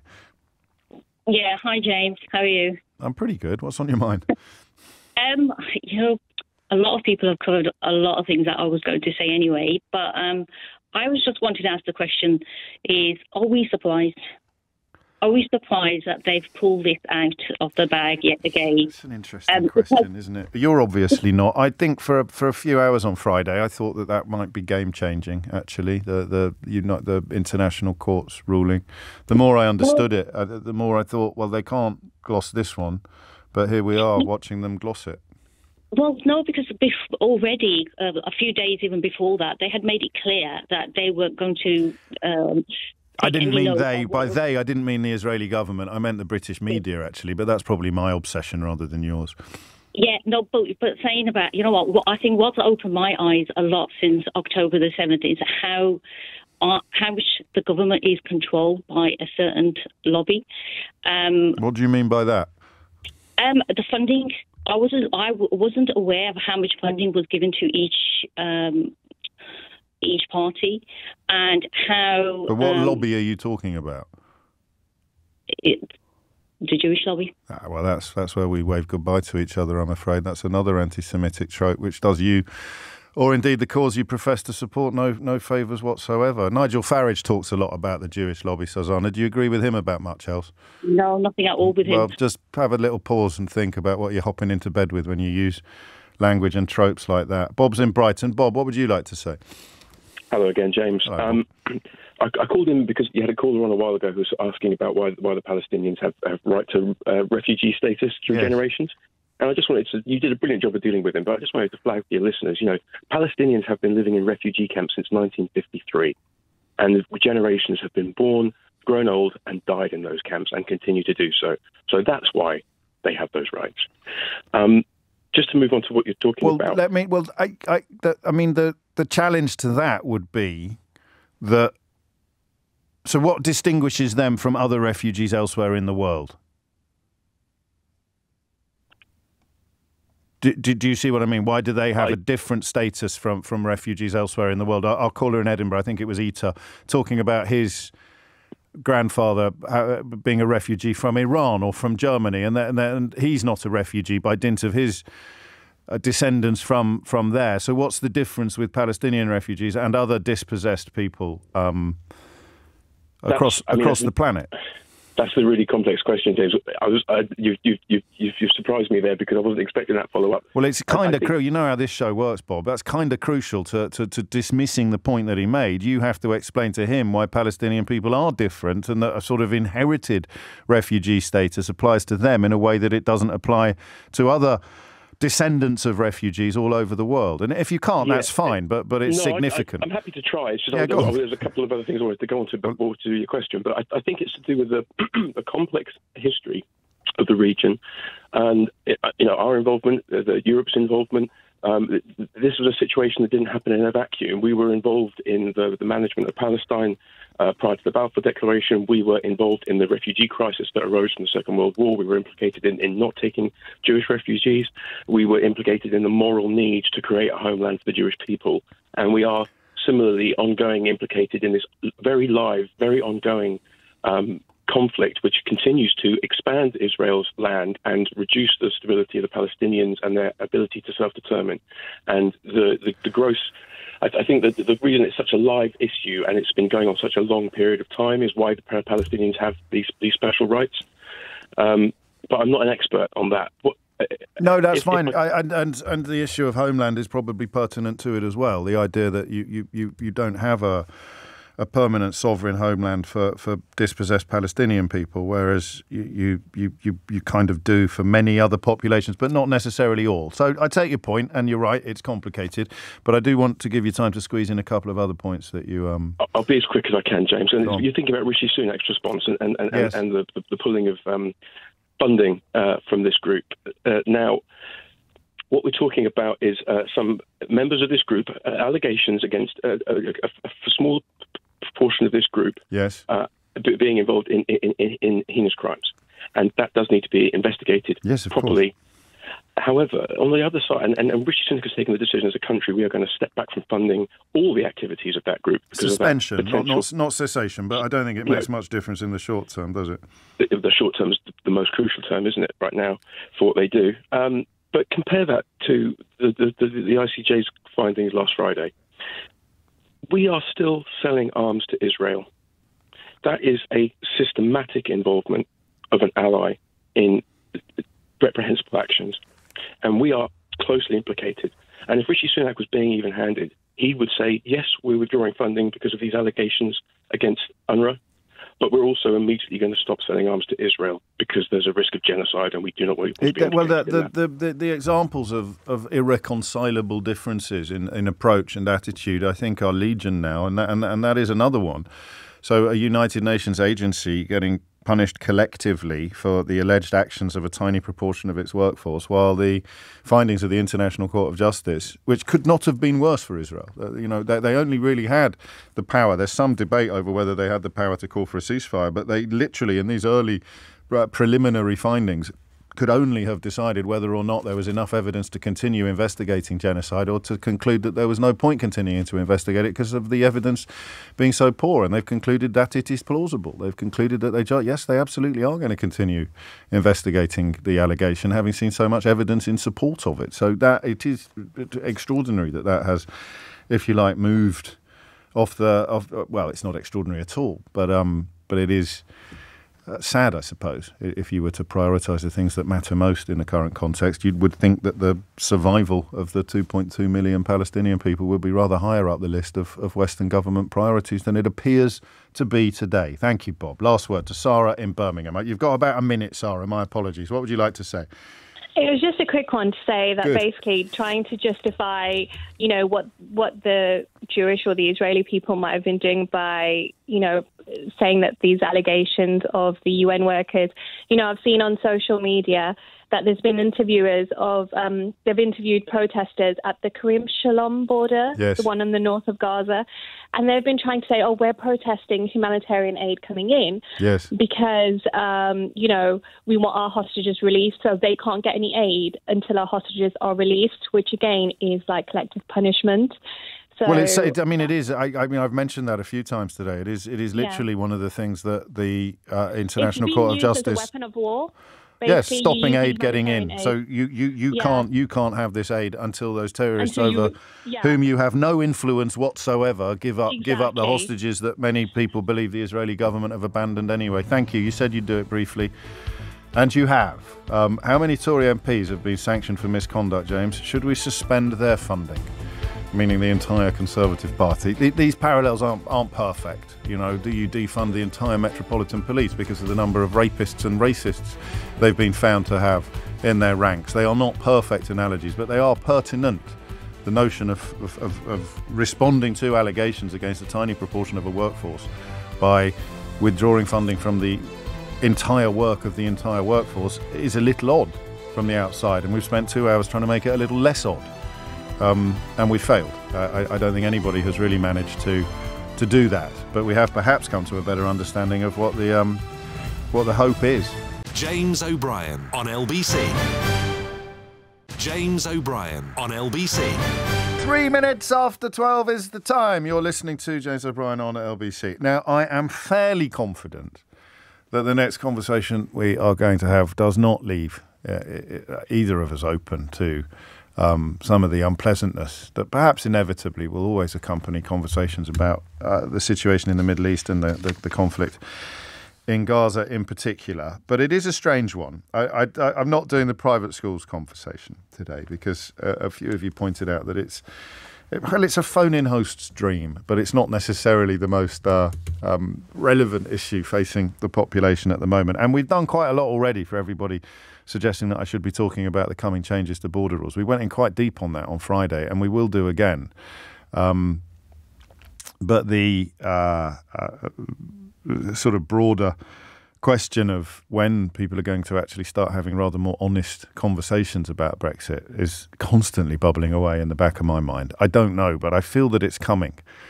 I feel the time is getting closer, and it's probably coming around a little bit quicker than I thought it would. Whether as a consequence or despite Keir Starmer's relative quiet on the issue, I don't know. It's too early to say. But you're getting quite a lot of stuff about the reality of what people voted for coming home to roost at the moment.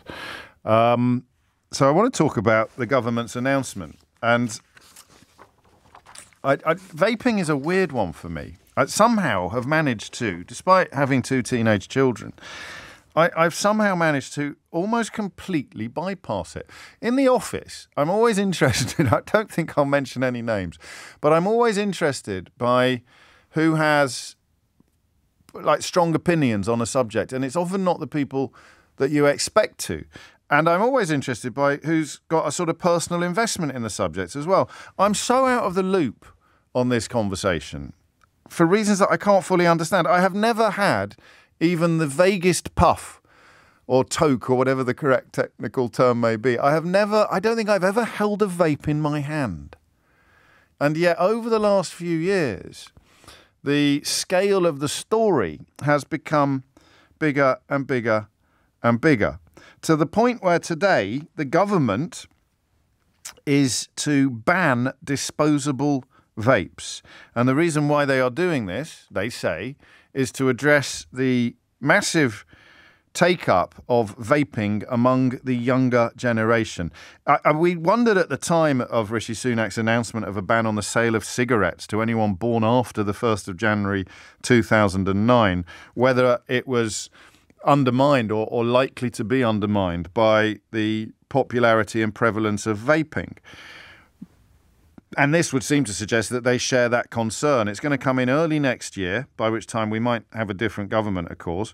And so there are some people objecting to it. And this is a wonderful example of the reason why it's very important to know who pays the wages of Tufton Street think tanks, because up pops Tufton Street's favourite politician, Liz Truss, to describe Sunak's plan to ban cigarettes progressively as being profoundly unconservative.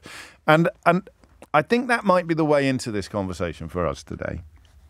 There are 2 elements to it. There is the education regarding vaping.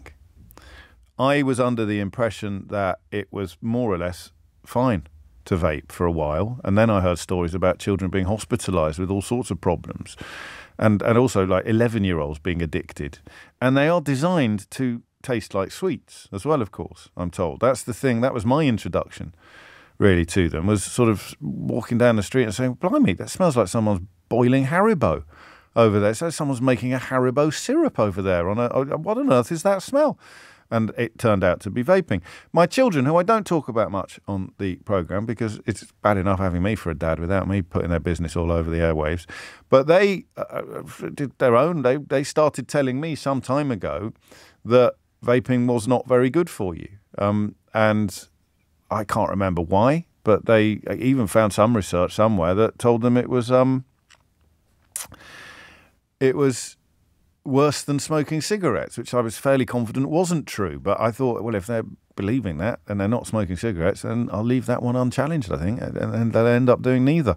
And touch wood, and I know that some dads may naively think that their children haven't discovered certain vices when in fact they have.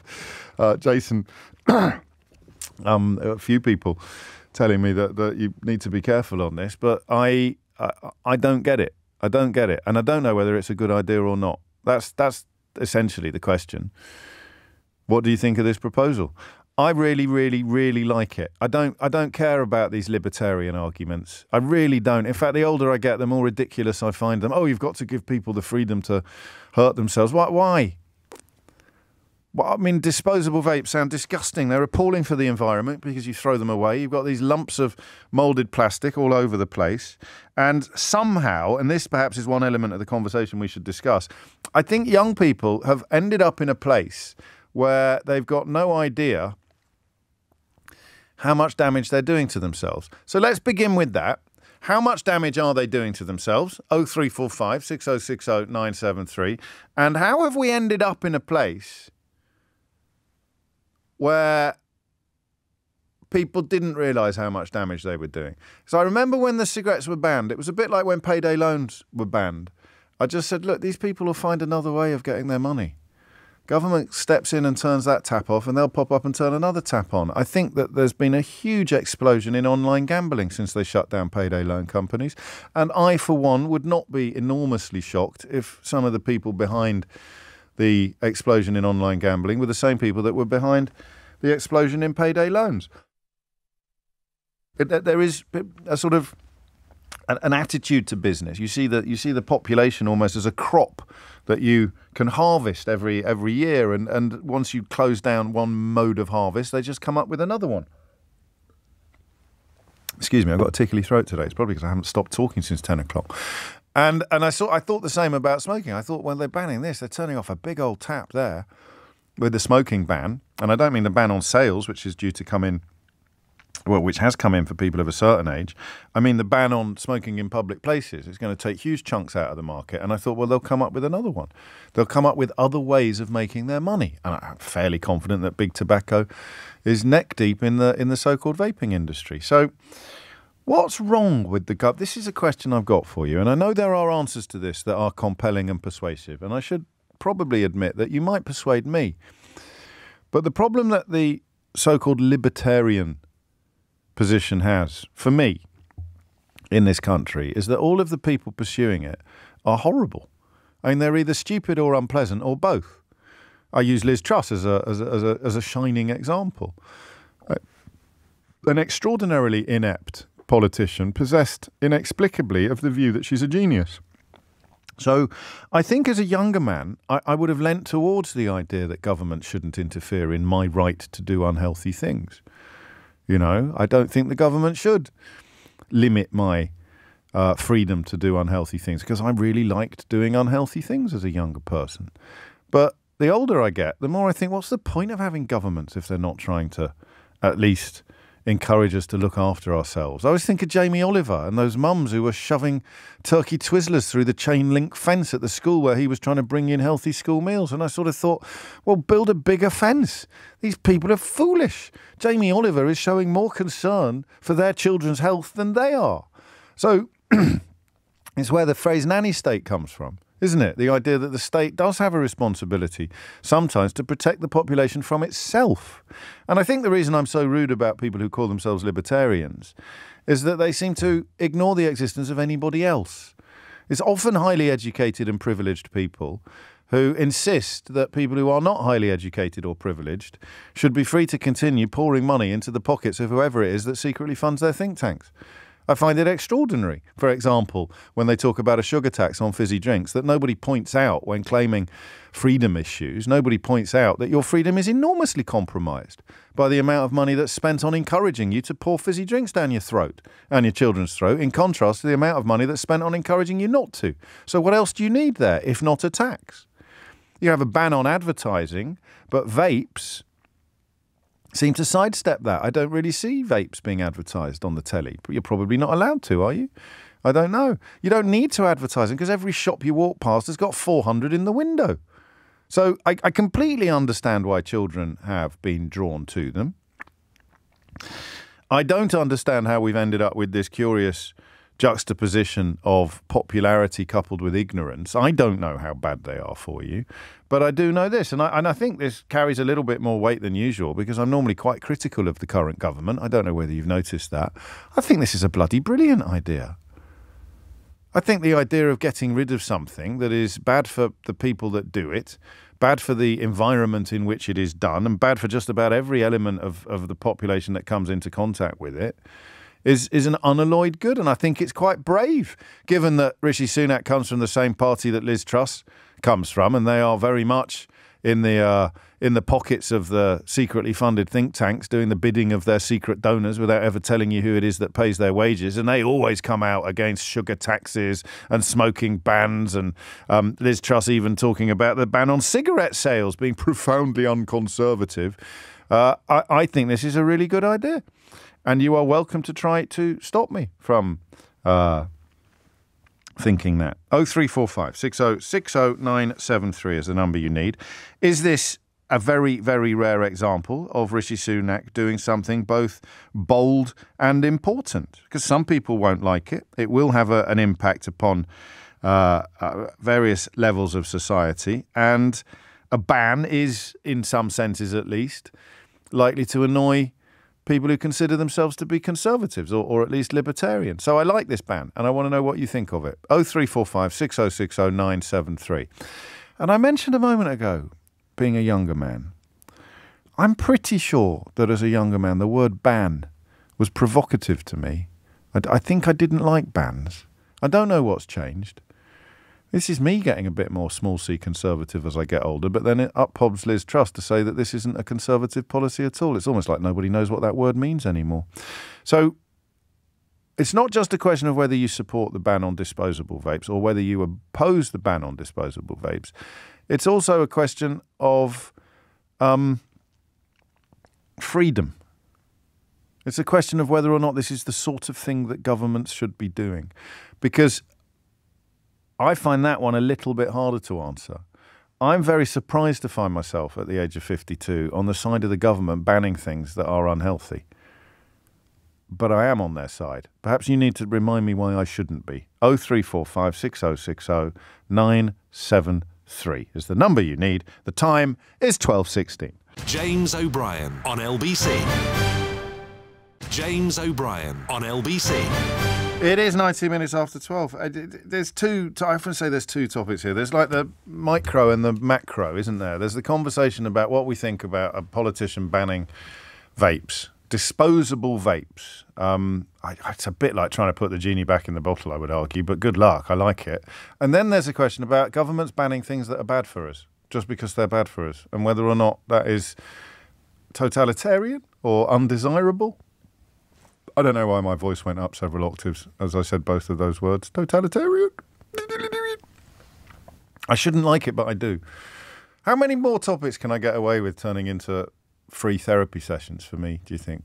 I shouldn't like this, but I do. I don't vape, but I don't like the idea of a ban on governments brought in by governments on vaping. I don't like that because I'm rebellious and anti-authority, but I do like it. I really like it. I love the idea. They should do more. They should ban, palm oil and trans fats and all sorts of other things as well. Ban it. I'm becoming a fan. I'm becoming, in middle age, a ban fan. And I don't understand why. Perhaps you can tell me. 20 minutes after 12 is the time. I don't know how to pronounce this name. Is it Flav, as in Flavor Flav, or is it Flav? It's actually Slav. Slav with an S? Yes. Well, someone's put Flav with an F on my screen, which made me think of Flavor Flav.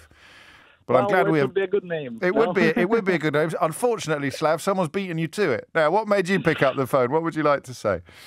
So, what I would like to say is that although I do feel, and certainly when I was younger, I was more of a libertarian myself. But as I grow older and I become more conscious of why the healthcare system actually exists for, yes, I think it is fair for the government to introduce measures up to banning certain things, because it then has a duty to take care of your health through the public healthcare system in whatever state it is. But that's a different discussion, right? Yes.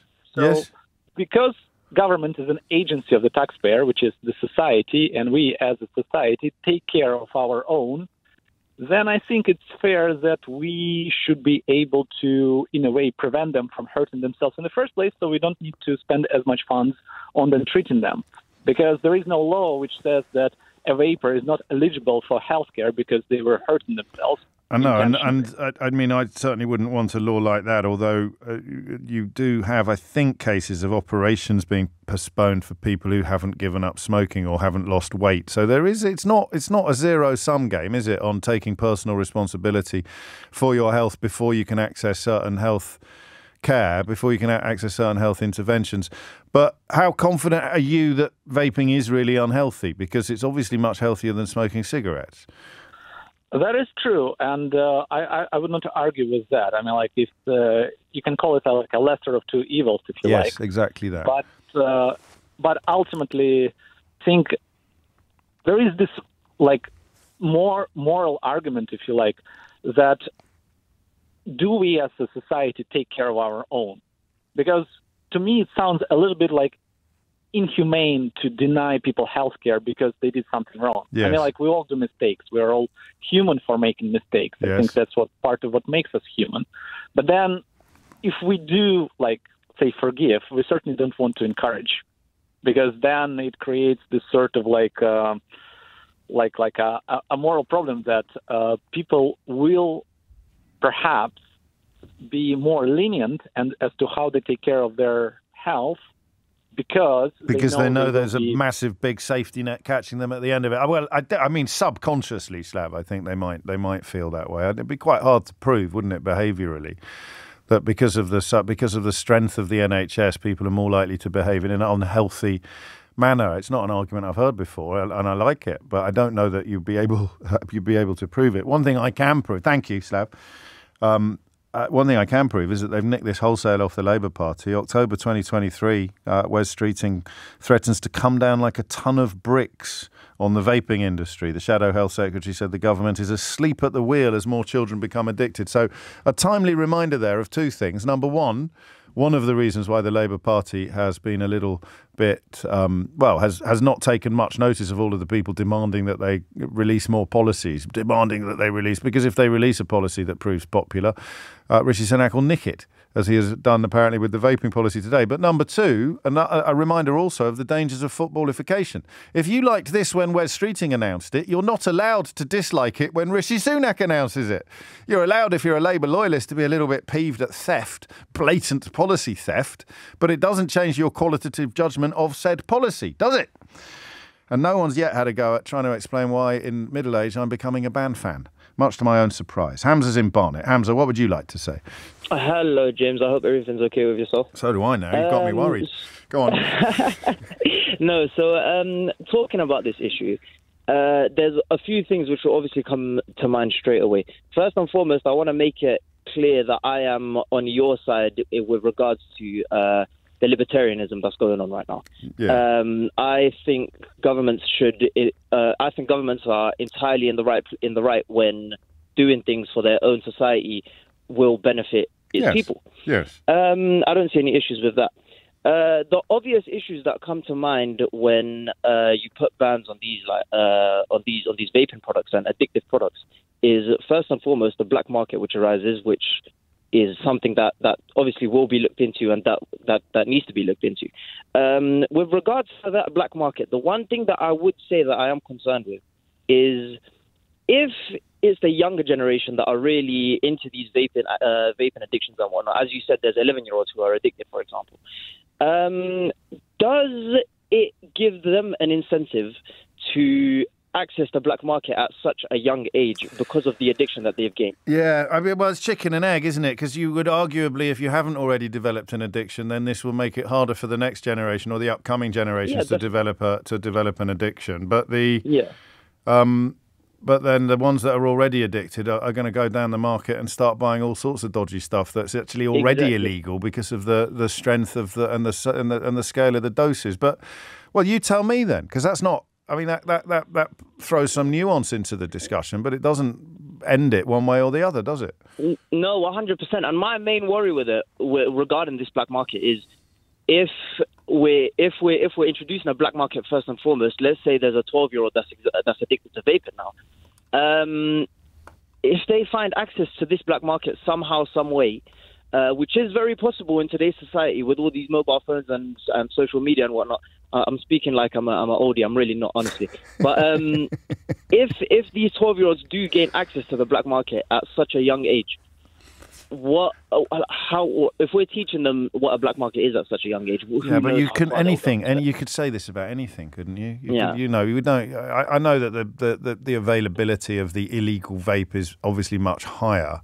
Yeah. And they are more dangerous than the legal variety. But you could by saying if you make something illegal, you push people underground. You can apply that to absolutely anything, I think. Yeah, 100%. So I don't know, but I like your thinking. I like your argument, but I don't know that the creation of demand for black market disposable vapes is a. And I know you're not arguing that it is. You're just bringing it into the mix. Is a conclusive argument against a ban on legal disposable vapes. I mean, the plausibility question. God, that's the word of the day, isn't it? How plausible a policy this is. How feasible a policy this is. I don't know, because if you're not allowed to sell them in shops, there is going to be a huge decline in the number of people buying them. Full stop. I mean, there's no earthly way that the black market can expand to a scale that would fill the hole left by the legal market. I don't think there is. Perhaps I'm wrong, but I doubt it. On that element of the conversation, Helen is in Moira in Northern Ireland. Helen, what would you like to say? Yeah, I think it just needs to be a bit more logical legislation, because blanket banning something that actually supports people to quit. I get, like, youth vaping is an issue, right? Like 100%, just like back in the day, youth smoking was quite an issue. Yes. And that with more legislation, you can stop that. But the cause is just the youth smoking. If that's what they're trying to cut out, then it impacts on people who are trying to quit. And this is another really good way of adults quitting smoking. And the incidence in the UK is coming down because the UK is quite open to vaping. There's lots of other countries around the world that aren't, and their smoking rates are in some cases increasing. Oh, that's interesting. How? Because we're going to run out of time. How important is then the distinction when you talk about proportionality between disposable and non-disposable? Getting rid of disposable vapes doesn't stop anybody vaping, whether they're a child or not, but it makes it much less likely on the child's case because of the cost involved. Potentially, but it also, if there was more legislation around the retailers being responsible, because they shouldn't, it's illegal to sell it to an under 18. Yeah, but good luck with that. They can't even arrest shoplifters anymore. They're not going to go start arresting shopkeepers, are they? But if they linked it to alcohol, you need a license to sell alcohol in the UK. Yeah. If it was linked to that, and then if you get age verified, so trading standards go in and you sell alcohol to an under 18-year-old, you lose your license. So you lose a revenue stream, so it encourages retailers to be more responsible. Because in theory, kids shouldn't be vaping. They shouldn't be able to get hold of it, but somebody's selling it to them. So if you clamp down on those people, it allows any adult consumer to choose what they're consuming. So it's not necessarily like killing the libertarians, but it means then that people can still access this stuff if they want to. I like it. Well, yeah, I mean, we will have to wait and see the detail of the policy, whoever brings it in, because it's more likely to be a Labour government that's actually in place if and when it actually happens. But the other side of the argument, you like the sort of principle as opposed to the practice of it, is at least as interesting. And I don't know. I mean, if you're addicted to nicotine, aren't you, if you vape? And then if the Disposable vapes are banned. What does the nicotine addict do? Nick their dad's cigarettes? Probably. I don't know. I'm not sure Rishi Sunak knows. Nobody knows. But I'm still asking the questions. It's 12:30. And Amelia Cox is here now with your headlines. James O'Brien on LBC. James O'Brien on LBC. It is 12:34, and it's all about the vapes, about the vapes. It's all about the vapes. Gary's in Ilford. Gary, what can you tell me?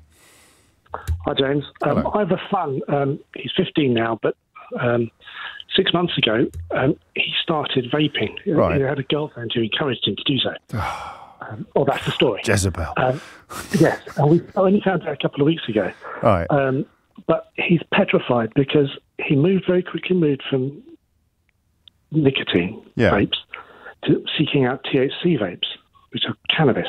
And they're illegal, presumably. Well, as I understand, I don't know. Well, it must be. If it's got the psychoactive ingredient in it, then it must be illegal.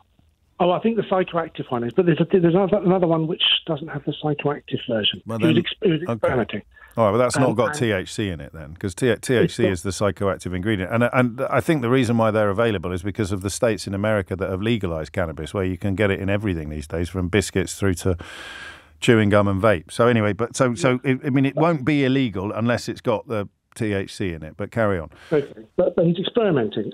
Yes. At the point, and he's experimenting with things that are, tuberculosis, people turning up at school. Yeah. And he found that he got a vape that he's very concerned has spice in it, because the illegal vapes apparently are cover spice, and his friends, and himself have worked themselves up into a frenzy of fear, because they think they've done brain damage, permanent damage to their brains with, they're all petrified. Now, the problem is... Well, you live and learn. You'd know if you'd taken spice. I mean, I spoke to someone who was in prison for... but I've spoke to someone who's been in prison for dealing drugs and smoked spice once and spent 12 hours flat on their back on a prison cell floor and couldn't... I mean, you would know if you had taken spice. You wouldn't be left there wondering whether you have or not. It would hit you around the head like a shovel. I don't know. I do. Just to put his mind at rest. If he'd taken spice, he'd flipping well know about it. Okay, but he's moved from nicotine to cannabis, another substance, and then to illegal stuff when you don't know what you're inhaling. So you've got to get him off the nicotine. And would a ban on disposable vapes help or not help? Well, in the immediate context, I'd say absolutely yes. But what we've done, we're buying our 15-year-old son nicotine vapes at a lower concentration than he was taking, because I think it was 20 milligrams or something like that. So we've got the weakest possible concentration, and we're going to ease him off them, but that's the plan, over the next couple of weeks, 3 or 4 weeks. I used to smoke, and it takes a little period to kind of come off the... Well, you've got till January. Withdrawal. Yeah, exactly. So you can nail it. I'm struck by them all being terrified. Are you sure he's not swinging the lead a bit to keep his dad sweet? What did he do? Come and say to you, Dad, I'm really worried because I've become addicted to these vapes you didn't know I was using. I haven't had the conversation. My wife's having the conversation. Okay. Because I can't quite. It's a while since I was 15, but I don't know that I'd be... I'm really frightened I might have taken something accidentally and damaged my brain. He has other conditions, which means he delves very deeply into anything. But you mentioned all his mates are the same as well. All his mates are terrified as well. I think you need to put their mind at rest that they probably haven't done anything. If they had done themselves any lasting damage, Gary, I'm pretty sure they would know about it. I mean, again, I can't in the same hour go from admitting my own profound ignorance about the issue to counselling you and your son on how worried you should and shouldn't be. But I mean, I'm interested in that addiction that he has to a nicotine vape. And knowing a little about addiction, the moment that supply of disposable vapes is cut off, the first reaction of an addict would be to find another way of feeding your habit, wouldn't it? And that would involve either paying a lot more money for non-disposable vapes, which would probably bring down your usage solely on cost grounds, or, and this would be the worry raised earlier, or going underground, going onto an illegal market for considerably less healthy and less regulated product, which it sounds like he's already done. Joe's in Islington. Joe, what do you reckon? Hi. So you've actually just touched upon something very important. Really? There's a first time for everything, Joe. Which is that there are two types of vapes. There are disposable vapes and there are reusable vapes. And as far as I'm aware, the proposed legislation just targets disposable vapes. So yes. In many ways, this is more an environmental policy than it is an actual public health policy. Because we're talking about, for example, children here who have access to vapes. They may not be able to buy their, £5 vape from the local corner shop and throw it in the bin after school, but they will still be able to access and use vapes, but they will just have to buy a vaping product that is refillable and then buy the cartridges that refill it. So it's not quite as clear-cut as it's going to be completely banned and completely inaccessible. So, the disposable ones will be?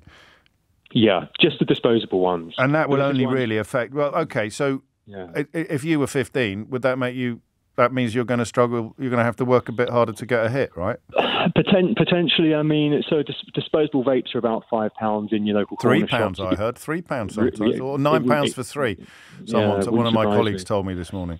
I mean, I think the bigger thing here, which the government could be doing, is actually dealing with the way when you go into these corner shops. Whereas cigarettes, for example, as we know, they're hidden. You can't visibly see them. Yes, the vapes they look like Haribo, don't they? They look like a big ray of sweets. Exactly. They're right at the front of the counter, next to sweets. They're almost always on offer. And the flavours. I'm sounding so old, Joe, but here we go. In for a penny, in for a pound. The flavours are like...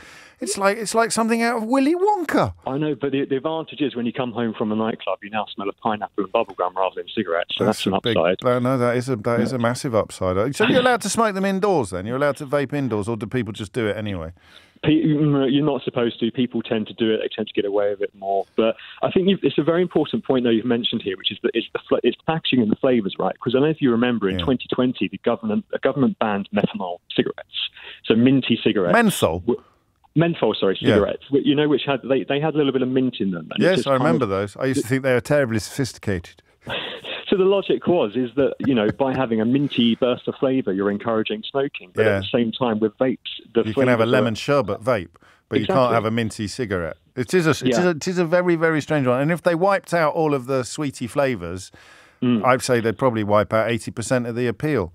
Exactly. In fact, you should only be able to have vapes that taste like cigarettes, and then the kids would give them up in a heartbeat. Cigarettes in cardboard flavour. Cigarettes in cardboard flavour. I like it. Thank you, Joe. It's a funny one. I mean, the more we talk about it, the more you wonder how big an impact this is likely to have, simply because of the shift to permanent. What's the word of non-disposable vapes?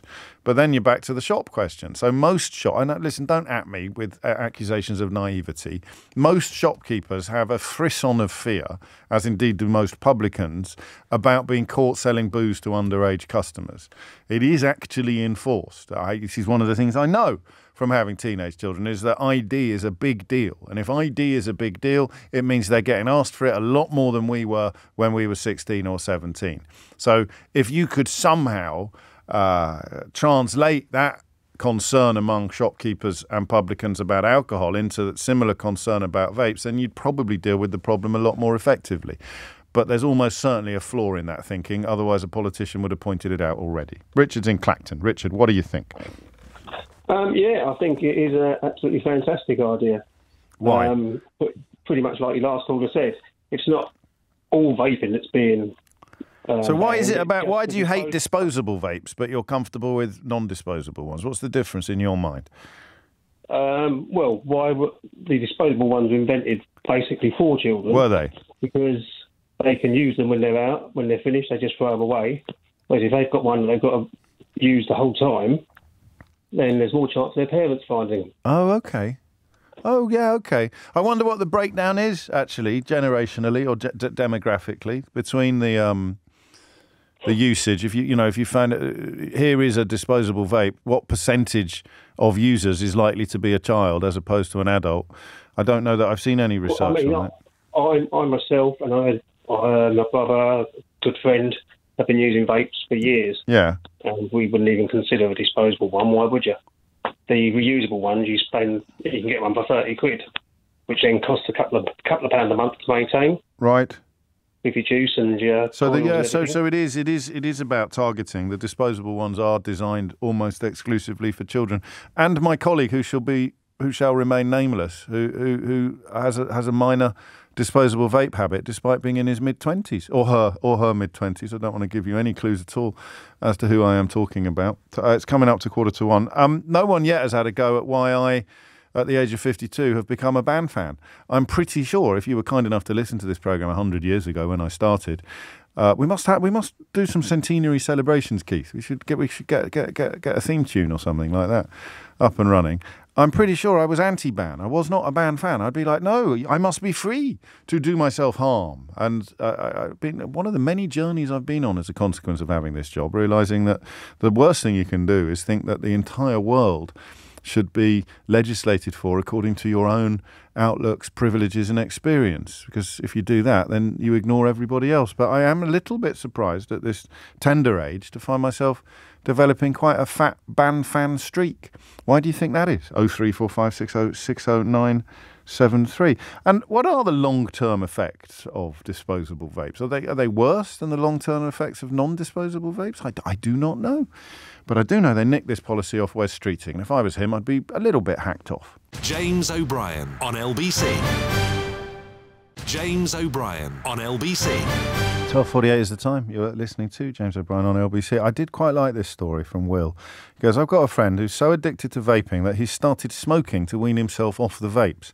His logic is that he intrinsically knows cigarettes are bad and will eventually need to kick those. And because he knows sort of intrinsically in his bones that they're bad for him, he'll find it easier to give those up than he would giving up the vapes without using the cigarettes as a sort of bridging tactic, a crutch to get you to the point where you need to give up both. I've no idea if that will work. And John, well, we're finding a lighter side of this conversation. John says, flavoured vapes are the closest some kids will come to getting their 5 a day. You've given me an idea there, actually, is that you could have carrot flavour vape. You could only have vapes that are flavoured like vegetables. That would probably stop the problem of children vaping, wouldn't it? Carrot and pea. Oh, and I must thank the team at Sanagur, who heard me the other day raving about the delicious consequences of adding some of the Santagur cream cheese to Brussels sprouts, and they sent me some cheese and some sprouts.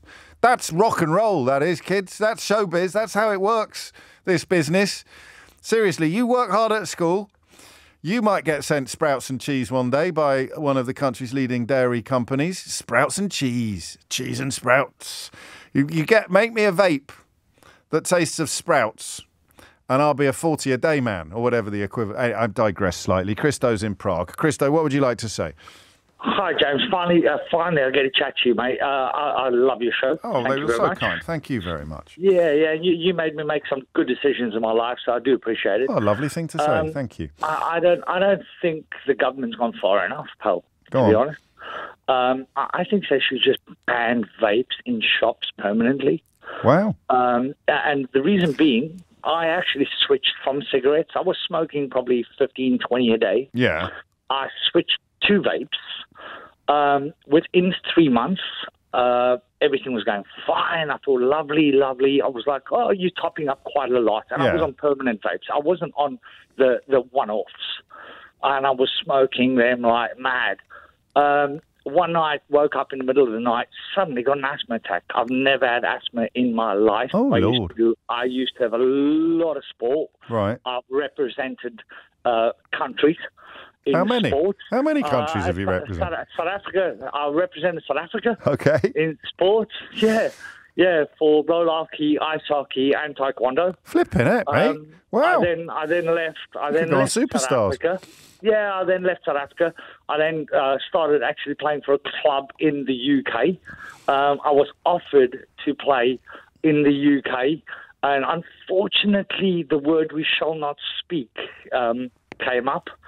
And I went, I'm not happy here anymore, unfortunately. I don't feel well. My wife does, No, I thought I didn't know what. I thought we were going a bit weird then, Christo, but no, crikey. No, I can't. Well, I can. I'd be out of a job if I didn't. My entire profile is built on it. Like Voldemort and Harry Potter, you can't say that. He who shall not be named. Do you know for sure that the asthma was brought on by your excessive vaping?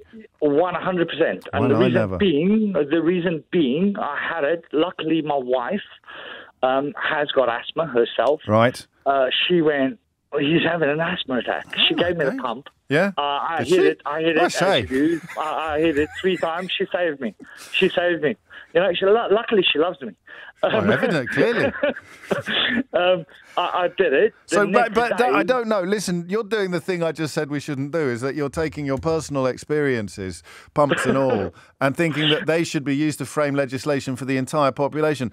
A lot of people successfully wean themselves off cigarettes by vaping, and then I think they knock the vaping on the head subsequently, don't they? So I don't know that your call for an outright ban is I agree with you. Yeah. But when I spoke to more people, and I fully agree with you, when I spoke to more people that were actually open about vaping, yes, a lot of my friends that switched to vaping turned around and went, "I've got breathing problems." They haven't given up at all. I am battling. A lot of them were actually vaping more than what they smoked. Yeah, well, that is really interesting, actually. So it's sort of causing problems, even as we're constantly told that it solves them. Christo, I'm going to crack on because there's loads of people wanting to contribute, but thank you for your lovely, kind words, and I look forward to talking to you again. So they're nibbling at the edge, really, of the problems with this. But if you're specifically addressing children, then getting rid of the disposable vapes, I haven't yet heard any powerful arguments why it's not at least worth doing. Retailers get 6 months to implement it. How big a chunk is it going to take out of a newspapers and news agents' profits, a ban on disposable vapes? I mean, some of the shops near me have a lot of them. I wouldn't know the difference between a disposable and a non-disposable, but everything behind the counter. Oh no, because then you get the ones that you use to fill up a permanent vape. They look a little bit more business-like. Am I right? Or I don't know what I'm talking about. Liam's in Bristol. Liam, what would you like to say? Hi, James. How you doing? Good, mate. What's on your mind? Okay, so I just really think this is just a blunt instrument. I just think it's a knee-jerk reaction by our government. They don't understand the problem. And the problem they're going to face is counterfeiting. And counterfeiting in the context of, I'll give you a good example. Yeah. My son, who was 13, he started selling counterfeit vapes. Did he? Yes, he did. God. He got them from somebody who was somebody older. It was kind of a gateway route into becoming, a dealer. What's the appeal of a counterfeit vape? It's cheaper than a non-counterfeit one, and it contains more doses. Is that what we're talking about? Well, I think there's three. This is where it's not being implemented properly. Is that you don't have to buy from a shop, so there's no one asking how old you are. Yeah. It's probably stronger and it's cheaper. Yeah. And we found out about this. He was making very good money. How much? He was clearing about £200 a week selling them. It's not bad. And that was happening even while his friends could buy disposable vapes legally. So why would it make things worse necessarily to ban the legal ones? Because you could make this argument about everything. You could say, counterfeit, I don't know, trainers or counterfeit handbags, counterfeit puffer jackets. If the more you ban the... No, that doesn't work. No one's going to ban trainers, are they? You try and imagine what argument I was about to make, Liam. I know what you're saying. Try and imagine the argument I was about to make and respond to it, please. Okay. So my point is that if you ban vapes from then you're going to go. Retail, then you're going to go for the dodgy stuff. You're going to go underground. People are going to go underground, and that'll be less regulated, less safe, and less. So what I'm saying is, still do the ban, but don't do it as a knee-jerk reaction for popular votes. Do it as a proper programme of getting to the counterfeiters, having a proper process, proper legal route to get rid of that. And I think the other part of that is education, because there's nothing. I mean, I'm a child of the 80s, so I remember the anti-HIV, the anti-HIV, which scared the living daylights out of me and changed my behaviour pretty quickly. What on earth were you doing in the 1980s that exposed you to the risk of HIV? I was a good-looking lad, but anyway.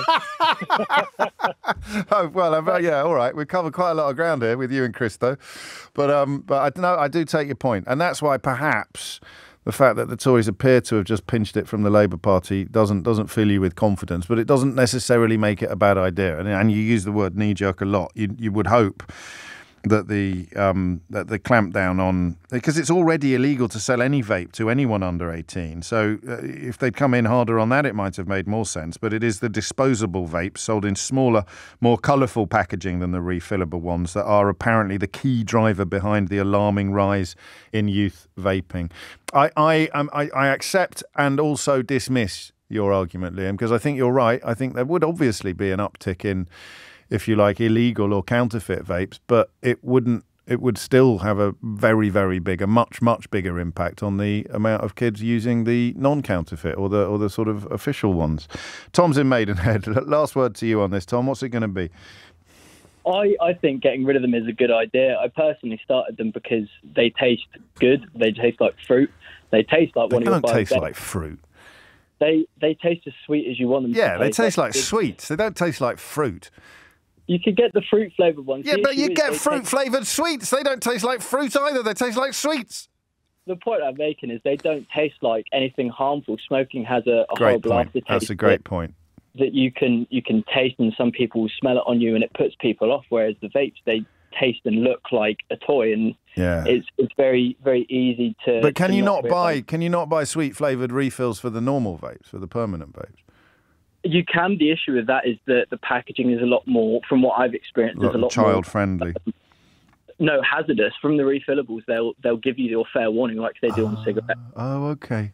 Whereas Okay. Well, that would be another thing as well to address the packaging. So no really powerful arguments against it, and no one's really had a crack at trying to work out psychologically why I've become a band fan in my early 50s. It's a bizarre state of affairs. That is it from me for another day. If you missed any of today's show, you can listen back on Catch Up on Global Player, the official LBC app, where you can also pause and rewind live radio. This week's Full Disclosure is on there as well. You can download it for free from your app store or head to globalplayer.com, and it's an absolute humdinger. I got so many nice comments about it over the weekend with James Blunt, who is just an absolute superstar in every sense of the word, actually. So do check that out if you get the chance. Tom Sawbrick with you at 4. James O'Brien on LBC.